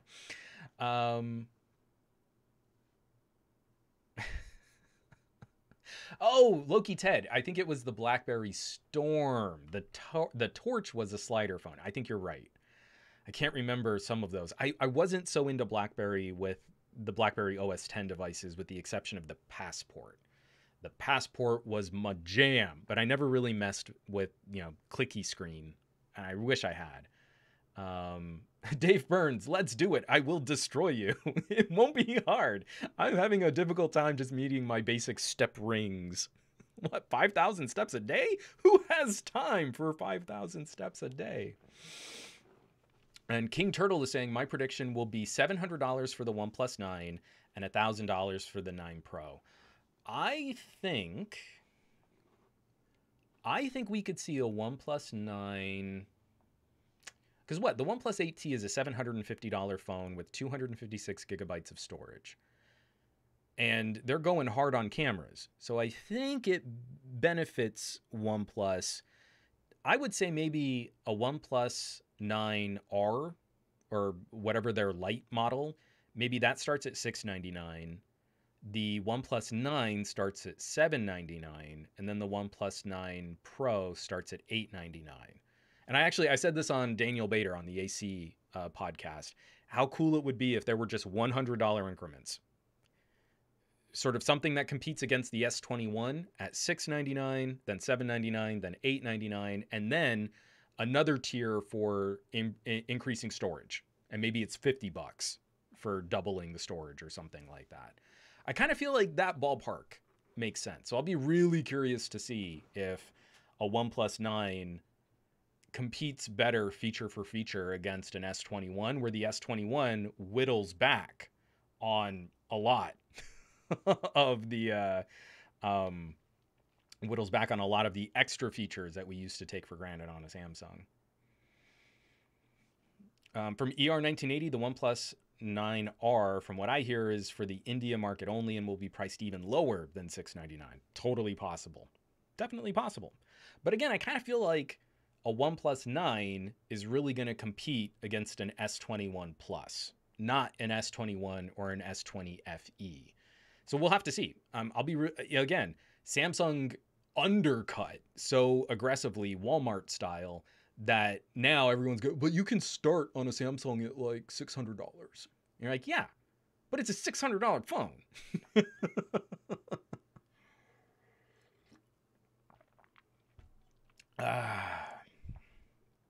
And Sentinel 909 says he's pretty sure the Pro is going to be over $1,000. So piggybacking on some of this conversation, because we were talking about Samsung, real quick, I put out a video sort of end of last year, throwing my hat into the ring to guess that the Note series was not going to happen anymore. We're getting some confusing word back from Samsung that Note might happen. Note might happen next year. Note could live on in other products like the S21 Ultra and the Fold 3. We're not entirely sure what's going to happen to the Note.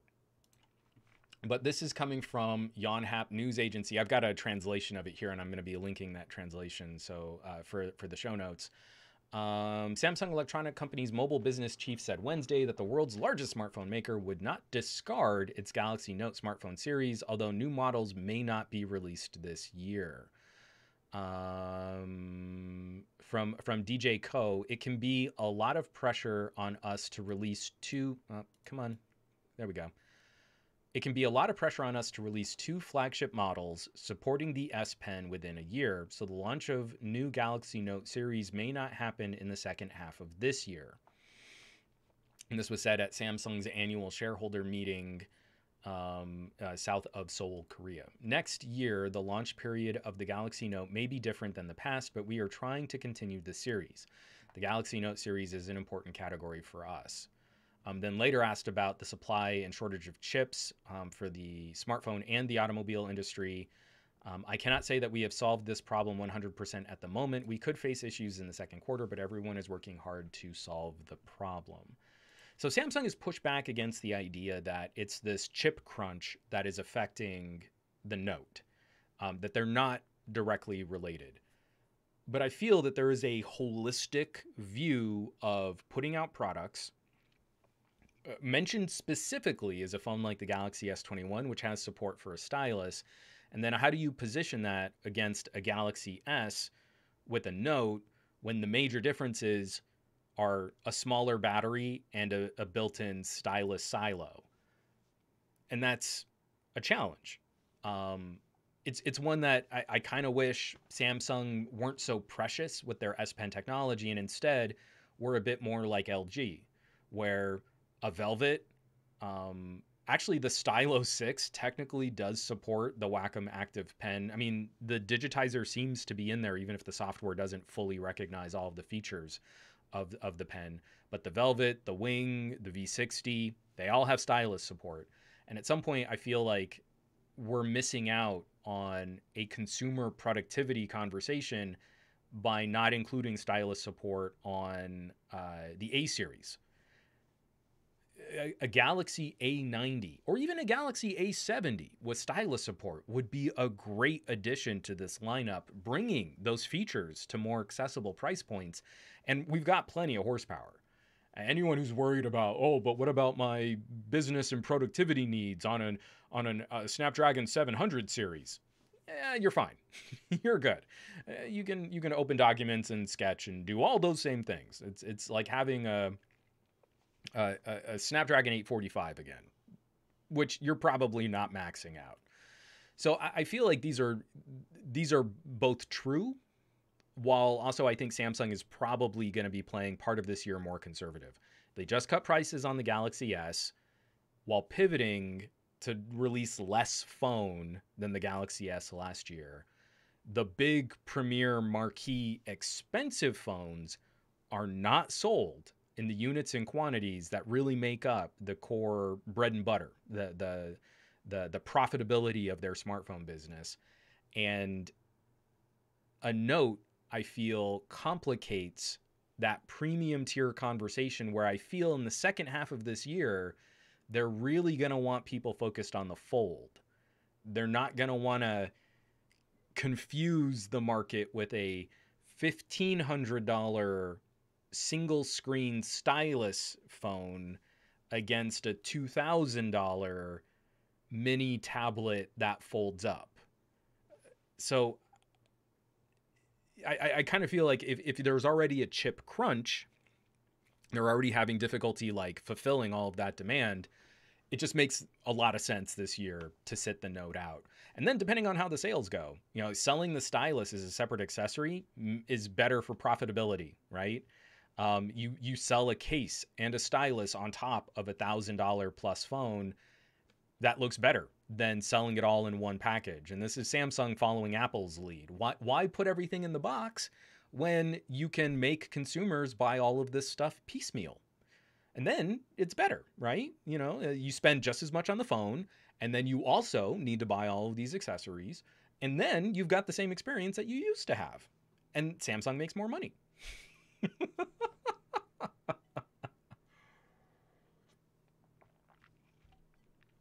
From Dave Burns. Ooh, my voice just went really fuzzy. I think what annoys me is that if Samsung chose to use an open source stylus implementation or open source S Pen, they would be criticized for not being as tightly integrated as Apple, and the fanboys circle yank themselves into a frenzy over it. I gotta say, minus the fun wireless features, like having Bluetooth implementation on a stylus so that I can control a remote shutter, which I do on my watch from time to time. It's handy.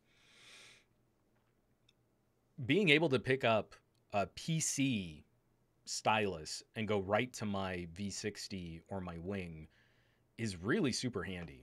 It is kind of nice having sort of a more open implementation or an open protocol that works back and forth. In fact, it's a little bit annoying on my Surface that it doesn't properly support a more accessible open pen standard that so many PC manufacturers are using. So I mean, again, I'm looking at Samsung and saying, like, there are very reasonable explanations for why you would want to sit the Note out. But I feel like this is going to be a pivot towards bringing Note technologies to the most expensive products in Samsung's catalog at the expense of the actual Note label, the actual Note brand. I think that's the play. I think Samsung will make more money that way.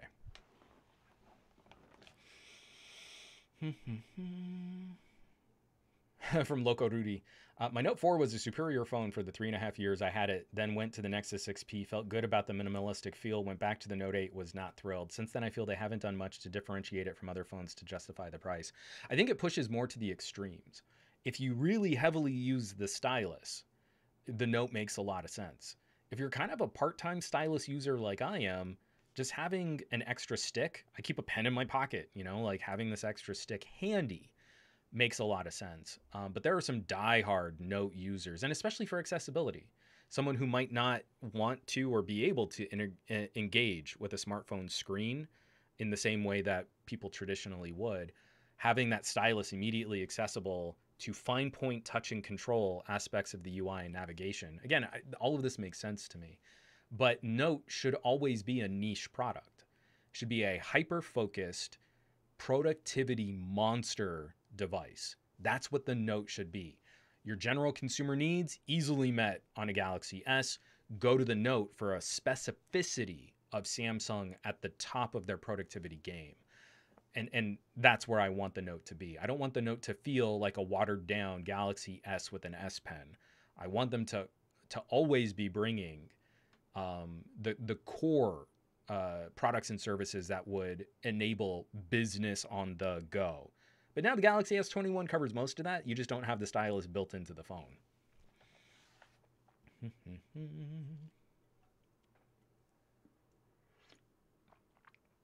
And ER1980, Samsung is feature rich if you also compare it for things like DeX, which I wish Samsung would give us a proper DeX dock. Because I love my Nex dock, and there's no reason why they couldn't make a DeX dock. But I wanted to close this out because, you know, for talking about this and why Samsung, you know, for Samsung and Apple, we always see these conversations. All of the air gets sucked out of the room at the most expensive tier of those manufacturers' markets. Excuse me.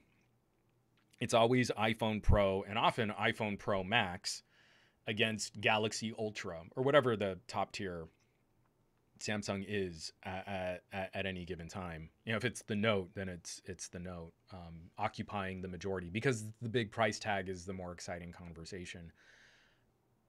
I'm way more interested in seeing what Samsung is able to accomplish with their recent announcement on the Galaxy A52 and the Galaxy A72. Now, if tech reviewers were as honest about average consumer needs and trends as they claim to be, we would never talk about the average consumer experience while talking about Galaxy S. those two ideas should never be linked.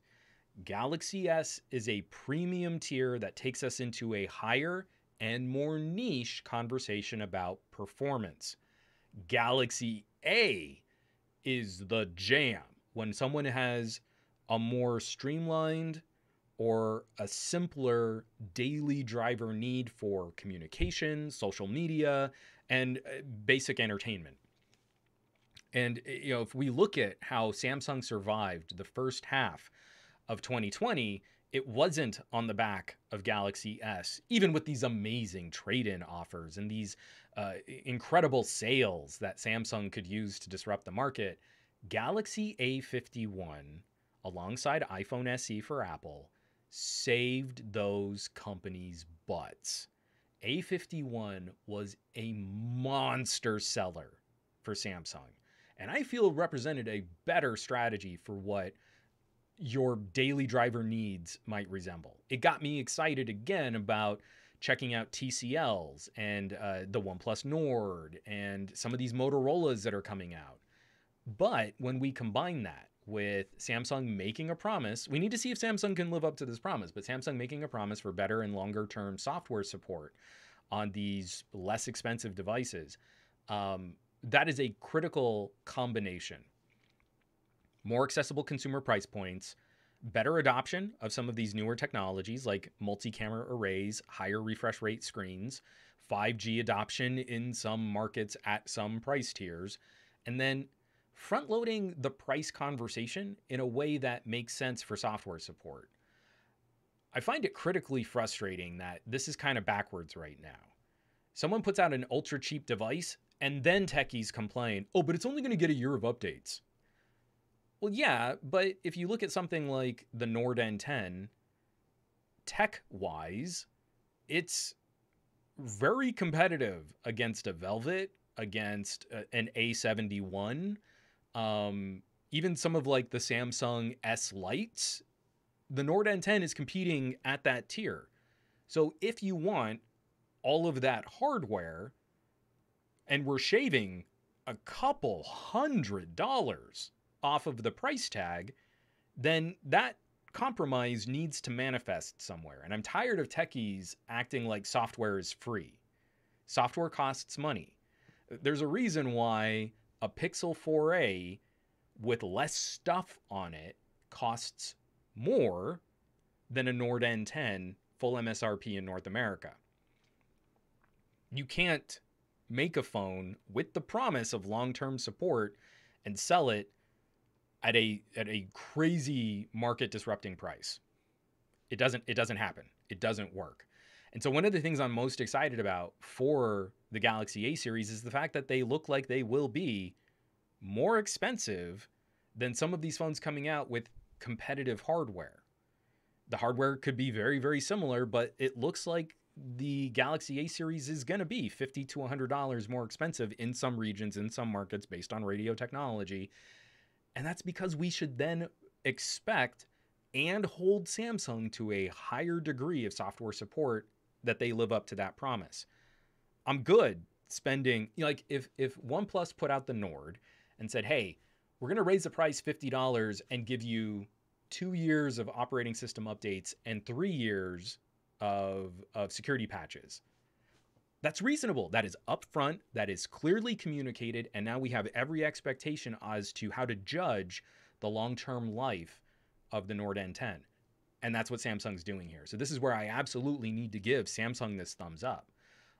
They're not linking it as directly, but I feel like there's a pretty good market data-driven trend that we can follow where if you're operating and competing at the lowest possible price, we should expect that long-term support and coverage and software updates are probably the compromise. You start seeing phones with the Snapdragon 888 and crazy great gaming features, but they're coming in at like half the price of an S21 Ultra. what do we think? What should our expectations be on, getting the fastest, most aggressive operating system updates and security patches? Again, I feel like techies should be better at this than they really are. From ER 1980, the A52 and A72 would be ideal for all those who are still holding on to their S8, S8 Plus, where the device is 4 years old. The last security update is due next month on these devices. And this is the next crazy exciting part of this conversation. I want all of you techies in this chat right now. Look at your family and friends. And I really want you to consider how many of your family members have increased their need for mobile compute power over the last 3 years. So my wife was on an LG G7, which was overkill for what she needed when she got the G7. But you don't want to step back too far. So this year at the end of last year, we needed to replace her G7. She didn't need a Snapdragon 865. She didn't need to step up to another tier, a higher tier of mobile compute power. So if we keep her at the same tier, we should be able to spend less. And that's now the new challenge. My wife is now really excited about the idea that in a couple years, if she needs to flip her Pixel 4a 5G, we can keep her at the same performance tier. We should be able to cut the price on that phone even more for her next follow-up, for her next upgrade. So again, I'm looking at these, like the A72 especially. It's a nicer phone. Again, it's about not compromising the overall experience to a degree that someone's going to feel I got a compromised device. And I'm way more excited about A72 than I am S21. If you're coming from an S8 and your needs haven't changed significantly, you're not suddenly doing a ton of graphics intense gaming, or you're not, going to edit, complex video projects out in the field, stay at the same tier. Stay at the same tier and save a ton of cash, a grip of money on these products. I've got the write-up here from GSM Arena. I might as well screen share this for a bit. Samsung announces Galaxy A52, A52 5G, and A72. These are such solid looking phones. It does make me a little concerned that there is going to be a 4G model of the A52. I kind of hoped that they would be a bit more Nordy in most markets, where they would just tack on the 5G. But Snapdragon 720 and 750s, 64 megapixel cameras, OIS, and they call it tetra binning, but that's basically the same name as quad bear. Oh, they actually say that in the article. Samsung's name for quad bear is tetra binning. But you end up with 16 megapixel images, which look great. Again, there's a version of this camera sensor that's in the LG V60. It's phenomenal. 12 megapixel ultra wide, 5 megapixel depth camera, and a 5 megapixel macro. 4,500 milliamp hour battery on the A52, and it does support 25 watt charging, but there's a 15 watt charger in the box. Headphone jack, because headphone jacks are still rad, and anyone who doesn't like headphone jacks is bad at audio and bad at tech. And then we also can step up to the 5G model with the Snapdragon 750. The compute power, somewhere around 750, 765, that's plenty. I mean, seriously. Anyone who's like, oh, I'm worried about how this is going to age. No, you're going to be fine. But it's about being honest about your needs. If you want the latest and greatest because you want a fashion flex, then go spend the cash. But if it's really like, hey, I'm doing the same things on the same products, on the same services, same data platforms, why spend more? Why throw money or engage in a more expensive monthly lease that you're immediately upside down as soon as you sign that carrier contract? You're upside down on a phone lease. The phone is not worth what you're going to have to pay on it by the time you get through paying that phone. I just don't. Again, it kills me how much of this is like FOMO, you know, like, oh, but what if it's not as nice? Well, yeah, it's not. Do you need that? Did you need nicer? Because I don't think you did. Um,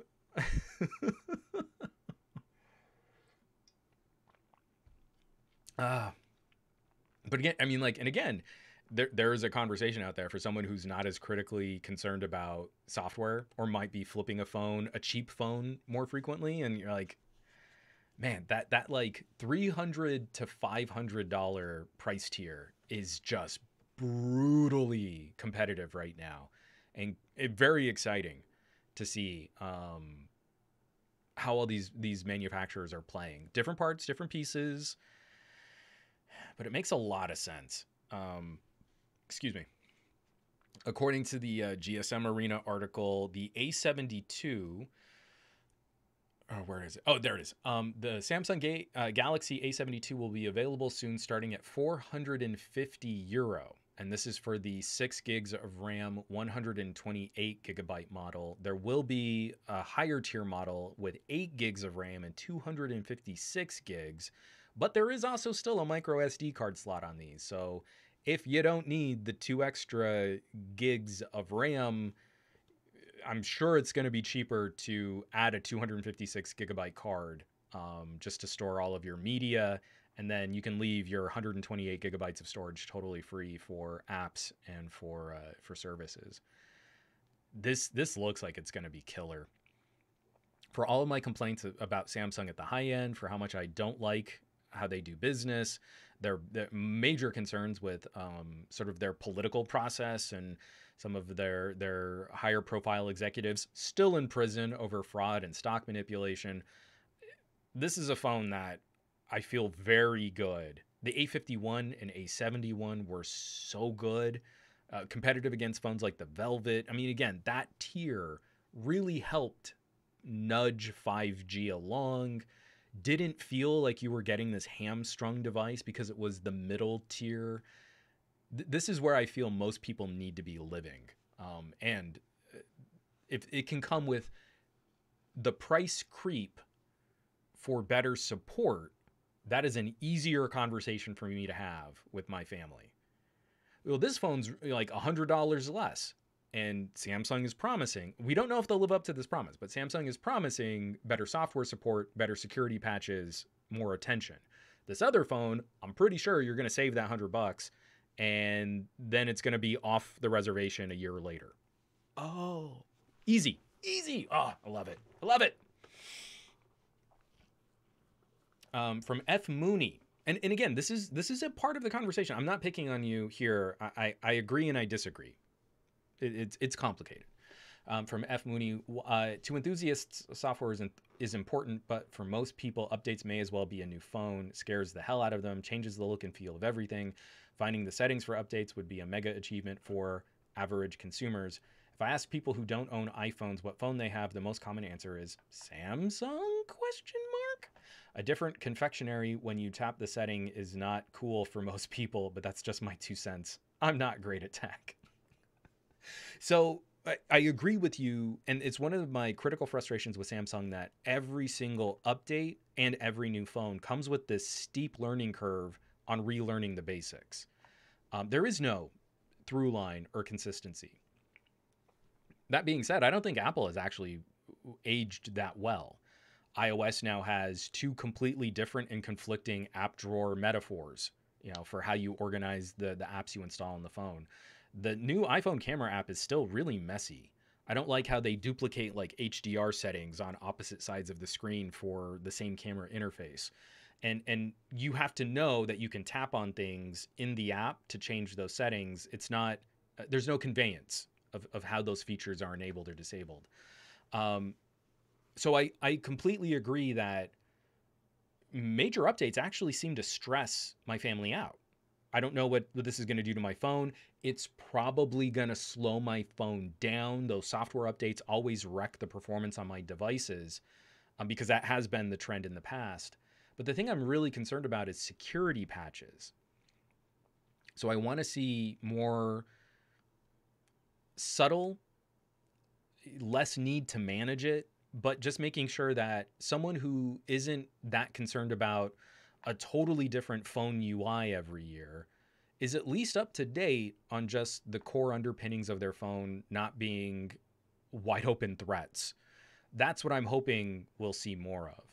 I think we're starting to see from OnePlus, Motorola, some of these Nokia, some of these other brands that sell the lower cost devices is I think with Android 11 on moving forward, there's going to be more reliance on Google Play services updates filling in some of those gaps to plug up security threats. So the manufacturers are going to put less resources towards making their own over-the-air updates for every single bug fix and every single security patch that comes down the pipe. I think that's the direction some of these manufacturers are trying to go so that their products aren't totally Swiss cheese open holes of security vulnerabilities and threats. I'll be curious to see if Samsung getting into year 3 on this promise is doing more than just leveraging Google Play services updates. My guess, my hypothesis is 2 solid years of OTAs from Samsung, and then 2 quieter years of mostly Google Play services updates. I think that's the outlier that we're going to see from Samsung. That's my guess. Because again, we're still not selling these products at such a premium that I would expect the same kind of concierge service for all of Samsung's updates and support. So we'll see. We're going to have to look back. Think about it. When was the last time you really took a hard look back at the software and the functionality of a phone from 4 years ago? I did that video on a Huawei Nova, looking back just at the processing power. And that was a bit of a challenge to work that into my review schedule. So I think Samsung is banking on a lot of goodwill. We'll need to see if they really do execute this update strategy in the way that I think techies think they will. So, but thank you. That was a great comment, Mooney. Dave Burns. I knew it. You were a Samsung shill all along. Where is my note? It's got to be around here somewhere. Always within arm's reach. Galaxy Note 4. Love this phone. Still peak smartphone. One of the best products ever made. Literally one of the absolute best mobile computing devices that has ever been constructed. If Samsung were still making phones like that, I think I'd be a lot less cranky pants about their recent business practices. But again, Samsung walked away from me. I can't get an active. The Note is probably discontinued this year. They got rid of a whole bunch of features that I really do love from their phones. I didn't leave Samsung. Samsung left me, just like Apple did way back in the day. I didn't leave Apple. I was an Apple product specialist for a Department of Energy facility. I loved Apple. Apple left me.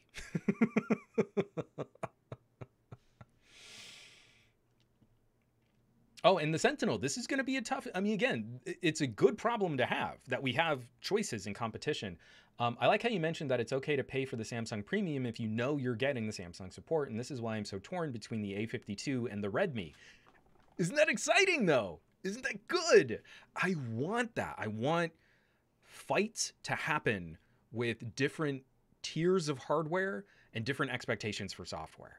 And that makes the entry level to lower mid-range market so much more exciting. I'm here in the United States, you know, I can make this fight happen. Galaxy A series, Pixel A series, and like a Nord N10.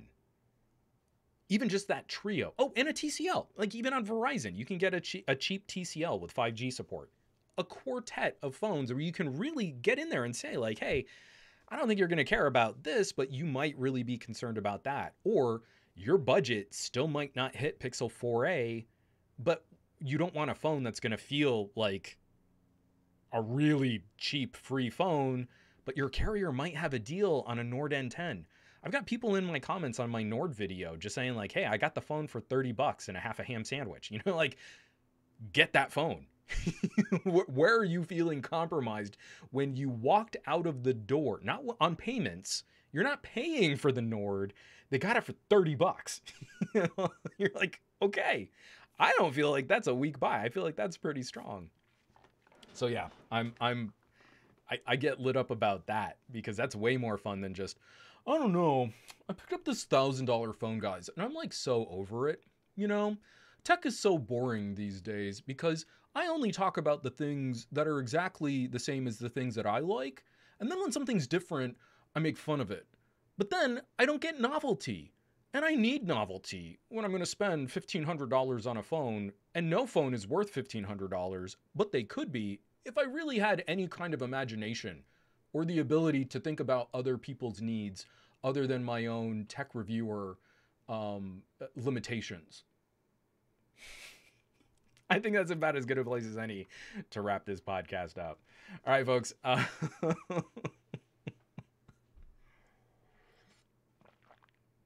This is going to be a week. I have so many projects that I need to wrap up, and I'm working on some.